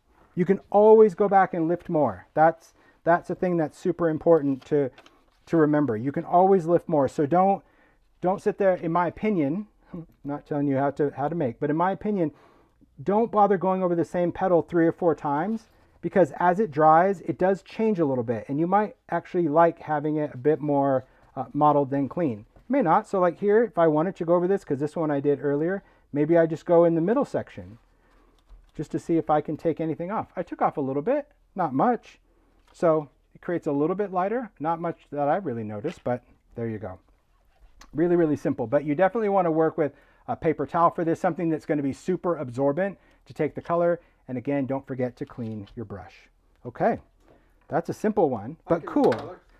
You can uncolor, yeah, but fun. So I hope you like that idea for, and it doesn't have to be the stamp. Anything that's going to have an open space, just think of like, back in the day, we used to actually paint with bleach. Those stampers that have been stamping for years, you know what I mean. We used to literally take Clorox and paint it on in the fumes, and it would bleach the paper, and then your card would smell just as lovely, but it was cool. Okay. Then let's see. Okay, let's do one more. We can do one more. I got time to do one more. Just going to do one quick background just to show you. Well, we'll see. We're hitting the 3-hour mark. So, okay. I'm going to do alcohol ink real quick. So I'm going to remove the matte for this, because I think that's something I want to take away. Okay. I'm going to zoom out now. Oh, wrong way. Okay. Yeah, did I do it right? Almost a little gear off a little bit. Am I a little wonky? Oh, there we go. There you are. Thank you. Okay. Let's go in, take that. Okay. So for this one, I'll show you a couple of different ways. We'll do 2. I'll do one. I'll show you distress and I'll show you alcohol ink, because both of them are super quick and you don't have to overthink it. It doesn't necessarily have to pertain to the stamp, although it could, but it's just about creating some backgrounds. So first thing, if you want to create a quick background, you can just use your inks, and I'll just, again, no judgment on the color. So I'm going to use the palette part of the matte. Just going to take an ink cube and just squish it down. If you want to get color, you got to squish your ink pad. You can't just tap your ink pad, because again, ink is a suspended medium, so it is important that you squish it.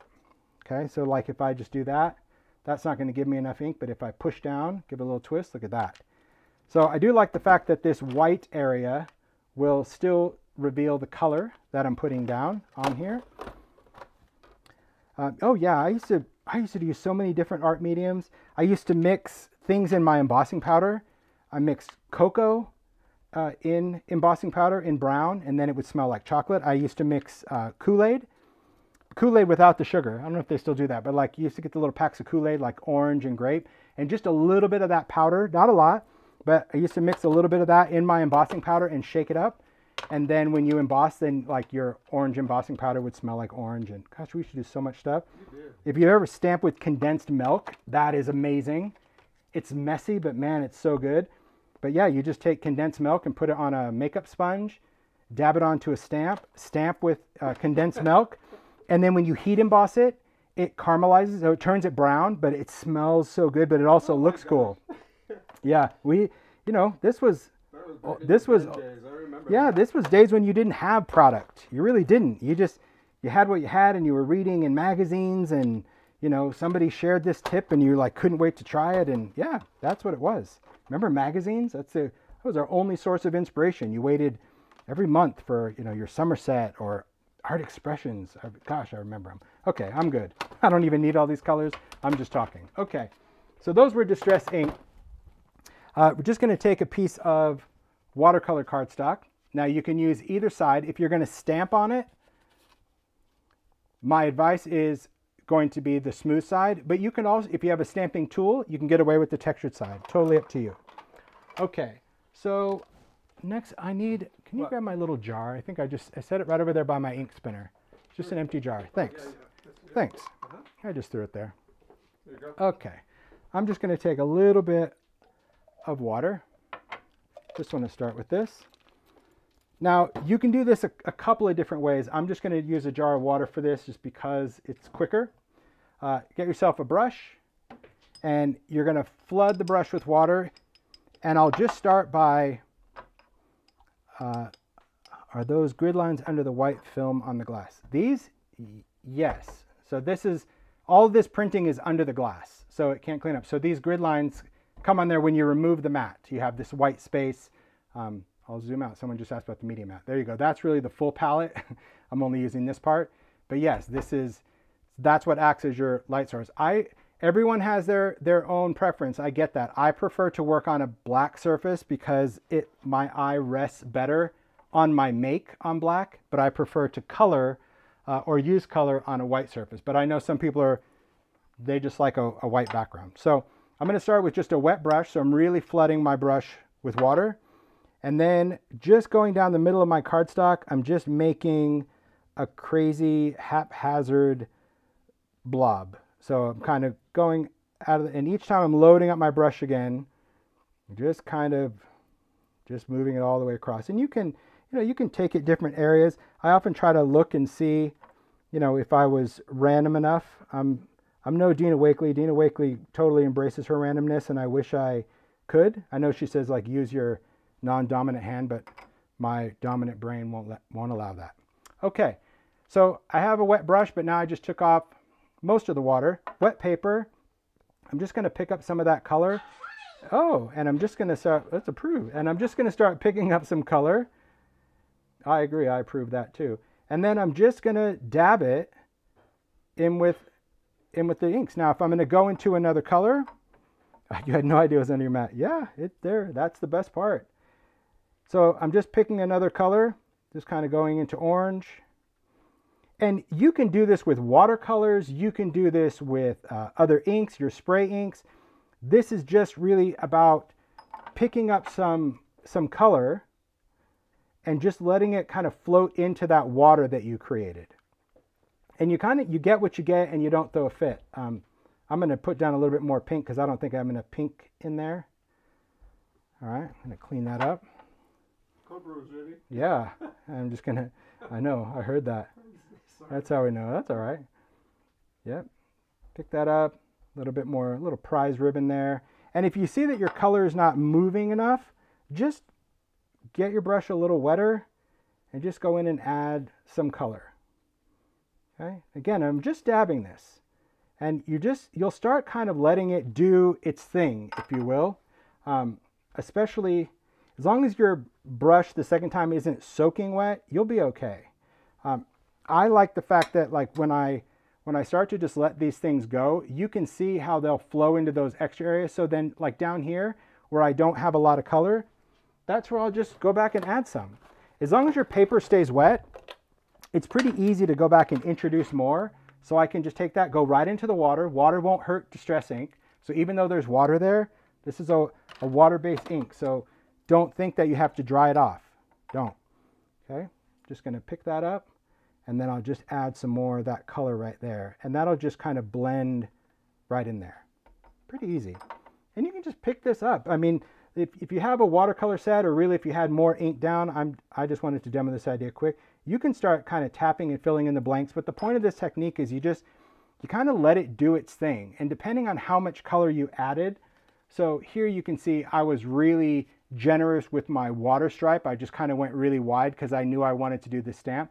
But that's all that happened. That was just serendipitous that it fell right in that dark area. But you just kind of let it do its thing. I prefer to let it dry. And I also prefer that like when you're going in with your color that, you just kind of dab it on. You just want to make sure that what you're putting down is fairly wet. And you can move your paper if you want to create drips. Just don't get too crazy going side to side because you could end up muddying the color. But a simple way that you can create a watercolor background. I've seen this done in much larger areas, and I like that, where you essentially mist your entire sheet of paper and then go for it. But by adding that water background, then the inks will travel to the edge of that water, and they won't go past that edge. Even when they're blooming and wicking, they won't ever go past that edge that you establish with water. So even down here, I would add more color. but you get the gist of it. That's the whole point of the demo. You get the gist of it. Okay, so that's one way to create color. Another easy way is alcohol ink, and I wanted to just show how to use alcohol inks because I am no alcohol ink artist. Although designed it, it doesn't necessarily mean that I'm the best with it. There's so many different ways that you can use alcohol inks, and for me, I love the fact that they're very forgiving. And I think sometimes people are intimidated by alcohol ink, and I can understand why. You know, when I see the talent out there of what alcohol ink artists do, I'm intimidated. I look at that and I'm like, that I can't do that, but I can do what I do, and I'm happy with that. And what I love about alcohol inks is you can really create beautiful, colorful backgrounds, and then you can stamp on it. Whether it's this or whether you did creative blocks and you die cut this, because you can die cut Yupo. This is done on Yupo. You can die cut it. But creating a blend is easier than you think. So I'll attempt to do it live. I might regret it later, but hey, that's going to be the best part. So I'm going to start with a piece of Yupo, and I want it to be white. It could be regular Yupo, or it could be Yupo heavy stock, but I definitely want something synthetic because that's going to give me the most playtime. If you try to do this with glossy cardstock or photo paper, it is not going to give you the playtime that we need or want for alcohol ink. Yupo comes in bigger sheets. It comes in 8x10 sheets as well. That's what this one was done. It was just sliced down. You can also cut this to whatever size. I'm just going to start with a piece of it. That's fine. Then what I'm going to do off camera is I'm just going to mist one side of the Yupo with water. Just one little mist. So it's not soaking. It has just a couple of little splashes on it, and lay it on the mat. By adding some water, it's going to keep my paper from moving. Okay, so it's just surface tension. I don't want my craft mat here because alcohol ink will stain that fabric. It doesn't ruin it, but it will make it look like a bag of Skittles blew up on your mat. And if you're good with that, then don't remove it. But that's why I always remove it. Then I'm going to take a whole rainbow of alcohol inks. So I kind of have them in rainbow order: red, orange, yellow. They're rolling everywhere. Some greens. I'm going to open these up in a second. Greens, blues, purple. So those are my rainbow colors. And all I'm going to do is open them up and put the cap like right behind it on the other side. It's just, I'm trying to zoom in, but you can see that I'm not really great with the camera. All right. When I go to open the inks, I never want to open the inks over my paper. The alcohol inks, because they have a resin, they kind of dry with a little crust around the nib. I'll just try to show you. There's like a little dried ink, a little crusty. And if that crusty falls on your paper, that's a color. So I don't really want that to be there. So that's why I just kind of open them off camera. That's all I'm doing. Alcohol ink bottles, these alcohol ink bottles, are designed to be left open. I just opened this green. Can you see that little dot of green creeping up the nib? That's by design. These bottles are designed to be left open while you're working with them. So even though this is a fast drying solvent ink, alcohol inks are for glossy surfaces, metal, glass, plastic, all sorts of things. That's the, thanks Mario, non-porous surfaces, that's their specialty. So sometimes the fast drying thing, people get confused and they think, oh, I got to put the cap on really quick. Not really. That little bead of ink will stay there the whole time, okay? So you can leave them open and then cap them when you're done. Then I'm going to work with some isopropyl alcohol. This is 91% alcohol or higher. You could use blending solution for this, but you'll see that I'm going to flood this with a lot. And blending solution contains resin, and it's great for a lot of blends, but for this I find that it makes it too sticky. So I prefer isopropyl alcohol for this technique. So I'm just going to start by creating however many colors I have. I'm going to create that many drops of isopropyl base for the colors. So I'll start with a little drip of isopropyl, and then we'll do a drop of pink. And then I'll do more isopropyl and a drop of red. And I don't care if they touch. I don't care if it's more than a drop. You know, I just want the ink to sit in the isopropyl and not just directly on the paper to start. And just drip ink. We can always add more. It just really depends. So I'm just kind of speeding up the process here. It's kind of hard to, my phone is in my eye line, but I got it. Little drip, little drip, little drip, little drip. So it looks like I'm not even going to get to the end of this paper, but who cares? And if you get little splashes, don't matter. You're going to see this is going to go through a lot of ugly before it's good. Okay, there's my isopropyl. Next, I'm going to take a blower and I'm just going to start moving this ink around. And I'm going to try to kind of keep it somewhat contained in its lines, meaning I'm not not doing that to where you hear it. I'm not taking blood pressure. I'm just using the blower and changing the angle to actually blow. So it's almost like little soft little puffs. And you'll see that if you move that at the same time, you'll have a little bit more control of direction, let's just say. Okay? And don't freak at this point. Really, don't panic as where the color's going or how much color, I don't have enough pink. Like, it doesn't really matter. Now, that's just an easy blend. So to me, that's just easy. And some people, you can do that and you're totally fine with that. That's okay. The other thing to note though is the isopropyl, it works a little different depending on your climate as well. If you live in a high humid area, we live in Arizona, so there's not a lot of humidity. But if you have a lot of humidity, sometimes your inks will sweat around the edge. That's perfectly normal for that type of area. It'll create a different texture or pattern, but it's going to be okay. So don't worry about how it sits or goes on the edge. But this is essentially where I start. And this is not where I ultimately want to end up. I don't really like it.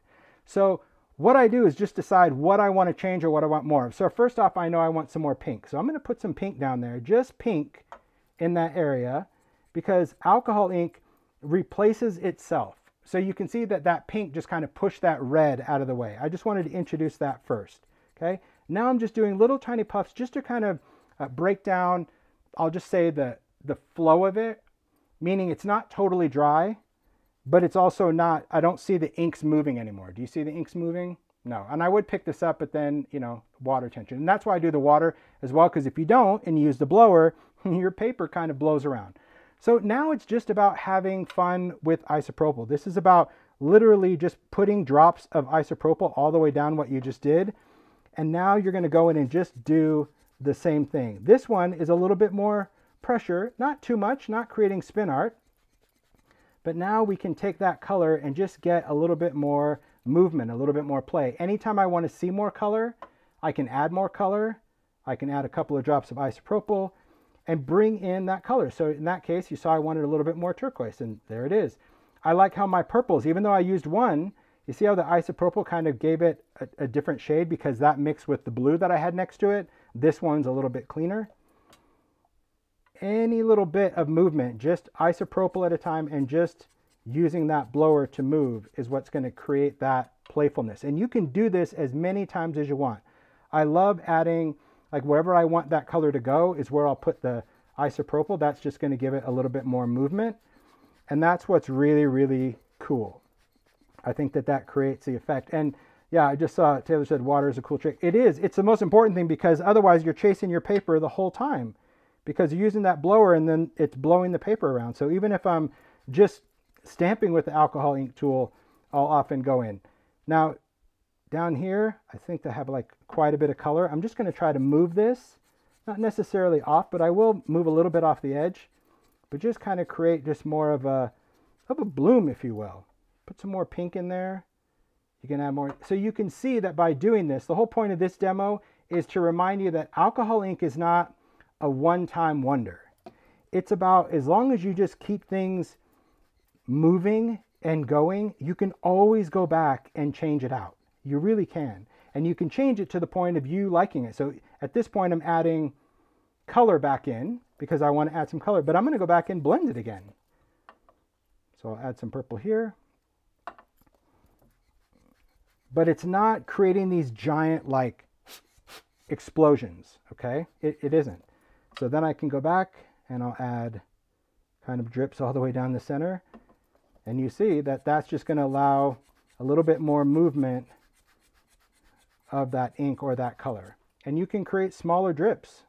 So to me, I find it incredibly, this is the kind of coloring that I can kind of zone out on because I like the fact that each time I do it, it's going to, like, you're only as good as your next layer on this one. So if you hate it, you just need to keep working with it. If you want to, you know, change some of the lines, isopropyl is just going to, it's going to break down those lines. So we're actually kind of filling that paper pretty well. And you just get that softness. If I want to get a little softness along that edge, I'll just put iso right along there. And you'll see that it's this, the blower is really easy to use. If you just remember like just those kind of slow, steady little puffs, I actually like that soft edge. So I'm just going to go along that whole thing and soften that edge as well. Because as it dries, it will create just more of a, see a little wispiness right there? I like that. Totally different than the other one. But see how it's just, it makes for a super cool, organic background, especially for something that you want to stamp over the top of or die cut or any of that. Now, once you're happy with it, I tend to just go in with the blower and just make sure that I don't have any puddles. But I'm going to kind of let this thing do its thing, if you will. Let it air dry is going to give you the best option, but I want to hold it up to the camera, so I'm just going to lift it up just so you can see the great depth that these inks do. So you can see down here it's still a little wet, and I'm going to let it do its thing. But see how I'm getting these ripples on the edge? I'm getting these cool little stone-like looks. So by putting that isopropyl, and you could keep going. If there's anything about a background that you don't like, just add some more alcohol and just go in and move it around. To me, the blower gives me a little bit more fluid movement than stamping it. But it's a beautiful background, and each one will be different. This is just one that I just kept working even more. So this was probably doing this maybe 2 or 3 more times, filling it, and I loved it. So there's no way that, I mean, it is the one medium that you can't screw up. And I know that's a hard thing to wrap your head around, because you just think, oh no, you know, I'm gonna just get there, I'm gonna hate it. Even if you hate something, so like I'm gonna go back into this just to prove my point. Even if you hate something about it, you can still go back and change it again. So like right there, I didn't like how concentrated that pink and red, so I just opened it up. And to me, it just made it lighter. If you want something off the edge, you can use the blower to like edit. You know, you can push some of that color off, but it's only going to be beneficial on the edges if you get there. So like on this purple, although I do like the intensity of it, I'm still just going to take that and just help feather that off. So even those little drops, so you can just get right in there with that blower tool and just break up the party. Pretty fascinating, actually. Yeah, it's a lot of fun. But I just wanted to share that simple demo because it makes for a great background, especially for this, because this could be embossed in white. You could do lift ink. There's a million things you can do. But I think sometimes people are very intimidated with alcohol ink because you think like, you know, maybe you're just not even good at watercolor and you're like, oh, blending. Well, watercolor, you kind of get what you get and you don't throw a fit. That's how this is drawing, which I love. I told you it's going to create a beautiful wispiness. That's watercolor. It does it. Alcohol ink, because it can replace itself and you could add to it, it's totally different. But having isopropyl is what's allowing me to keep adding. If you did all that with blending solution, this thing would be like a fruit roll-up. It would be so sticky because blending solution is for blending. It has a resin, but it's not for flowing the color. That's where iso comes in. The downside to isopropyl is that it does dilute the color. So you can see that's why we're kind of getting that fade, but I'm here for that. I like the idea. So that's it. I mean, that's kind of the cool thing to just work with your products different. I absolutely love it. It's really fun. One last thing I'm just going to share, and then we'll wrap this up. It's not really a demo. It's just an idea just to show you a cool way to use a stencil. So I'm going to set this down. I'm just going to put, you can clean your craft sheet. I don't have my hand sanitizer. Normally I would clean with hand sanitizer. It's the easiest way to clean alcohol ink because it stays wet longer, but isopropyl also takes it off. It's just remember when I blew all that pink off the edge? Clean that off. And then I just use glass cleaner. So, so these we'll cap up later. Doesn't matter. But I just wanted to show you something really cool with a stencil. Let me take this. I think I'm going to actually trim this up, Mario. I'm going to I got my trimmer off camera. So I did this one, oh, I don't know, literally, how many minutes? 3 minutes? 3 minutes before live because that's how I like to work. Can you give me the countdown? Yeah. Yeah, as soon as he said you have like 6 minutes, I'm like, oh, I can do this. I can do that. Okay. And it was really about showing how to use these stencils. So I absolutely love this brush mark stencil, but when I showed you the swatches of the stencil, and I don't even know where those are now, they're here. This was just done with distress ink through the stencil. So all I did was put a Post-it note down, took my blending brush and just went in with pinks, and I didn't clean the brush in between. So when I'm inking this, I just work with a set of brushes. I have red, orange, yellow, green, blue, purple, that goes there, and brown. You get the idea. So I wipe off the brush and I go from light to dark on all the colors. So I was going to ask about your circles. So. oh, I just use Sharpies to mark the rings of that. If you wonder how I know what that is, when I open these, I just take a Sharpie and draw around that. Then I know the color. And it will wear off eventually. That's why we kind of keep them handy. But it's a good reference. So you know what brush is what. It does. It lasts really good. So I just go in and, again, I would mask that off of my stencil, Post-it note, take the brush, start in pink, dip in picked raspberry, go here, dip in barn door, go here, dip in lumberjack plaid. Okay. Then I just move this down, dip in, you know, orange, whatever, spice marmalade, rusty hinge. So you get the idea. You can make whatever palette you want. This was easier because I just kind of kept it to row. Once it's done, wipe off your stencil. But if you want it to go from an inky brush stroke to what actually looks like paint, the easiest way to do that, in my opinion, is translucent texture paste. Okay, so this stuff is kind of like mayo. It's like mayonnaise. Okay, it's not like regular texture paste. It's not fluffy marshmallow. It's more like mayo or yogurt. But what's cool about this stuff is it's translucent and it creates a gloss finish. So after I've inked it and I've cleaned off the stencil, you just take your stencil, you place it right back over your inked areas so it's lined up. You take texture paste, you take a palette knife, and this one's already done, so I won't do it, but I can do this one. I probably shouldn't, but I will, because I don't even have any tape, but I'm here to show you. I would normally tape this down, or I'd use, oh, I have a piece of media grip. I'm set. I got it. I was going to say, I need something to stick it down. There we go. I have my media grip handy. Oh no, not if I have media grip, I don't need tape. Okay, so I got media grip. So now that's going to hold my paper, and that's also going to hold my stencil, right? Because it's just going to grip right there. So you could still tape it if you wanted to, but this is going to work for me. So you're going to just take a palette knife. You're going to take some gloss paste. The idea here is you want to create like brush stroke, okay? So yeah, I'm not a fan of mayo, but oh yeah, but I love yogurt, so yogurt works for me. So you're just going to take this and you're just going to start spreading this through, and I'll show you, I'll try to hold this up. Instead of like creating almost a squeegee effect, texture paste is texture. So I'm going in different directions so I can leave that striation of color or texture in the color is what I'm trying to say. Meaning I want to see lines, I want to see different build or different layers of the paste. And that's what I love about this viscosity. It's weird to work with that first if you're used to working with like fluffy pastes. Fluffy. So I'm just going right down, and you'll see where that is because it goes on wet. You don't need enough. It should still look translucent to you, but change your direction. I think having a smaller palette knife is much easier for this, because you can see that I'm able to go in directions and kind of create a dismount, a different surface tension when I'm spreading this around. There we go. Excellent. That's what's there. Cap this up.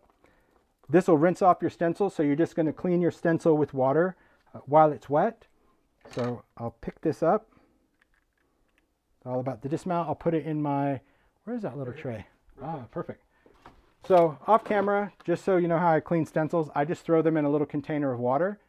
That's it. I don't even wipe it off because the water will dissolve all that medium, and then all you have to do is take it out and dry it off. You might need to wipe it a little bit, but you don't have to scrub your stencils because that's not a good deal. So this is what it looks like when you first apply it. So you can see what I mean about the texture that you want to give it if you're going for brush marks, right? Let this dry. This is probably going to take at least 30 minutes or so to dry. It takes a little bit longer. I don't like to speed it up because it creates these little weird wrinkles. If you have excess and you don't want it, you can wipe it off. Think of this as like dimensional textured like glossy accents, because when it dries, it will settle a little bit. It won't be as heavy as this, but you still get all that texture. So you see how it's not as raised as it is right now, because it does settle as it dries, but you still get all of those great brush marks. And what I love about this is that it really does look like you went in with a different type of paint on there. And now this, because it's already done with the paste, this will resist as well. So if I ink over this with brown, these colors will stay true because they're sealed in texture paste. So could you do this with clear embossing powder? Yes. Could you do this with resist spray? Yes. There's many ways that you can create a resist, but in order to create that brush texture, that's why I wanted to show the idea with texture paste. So there you have it.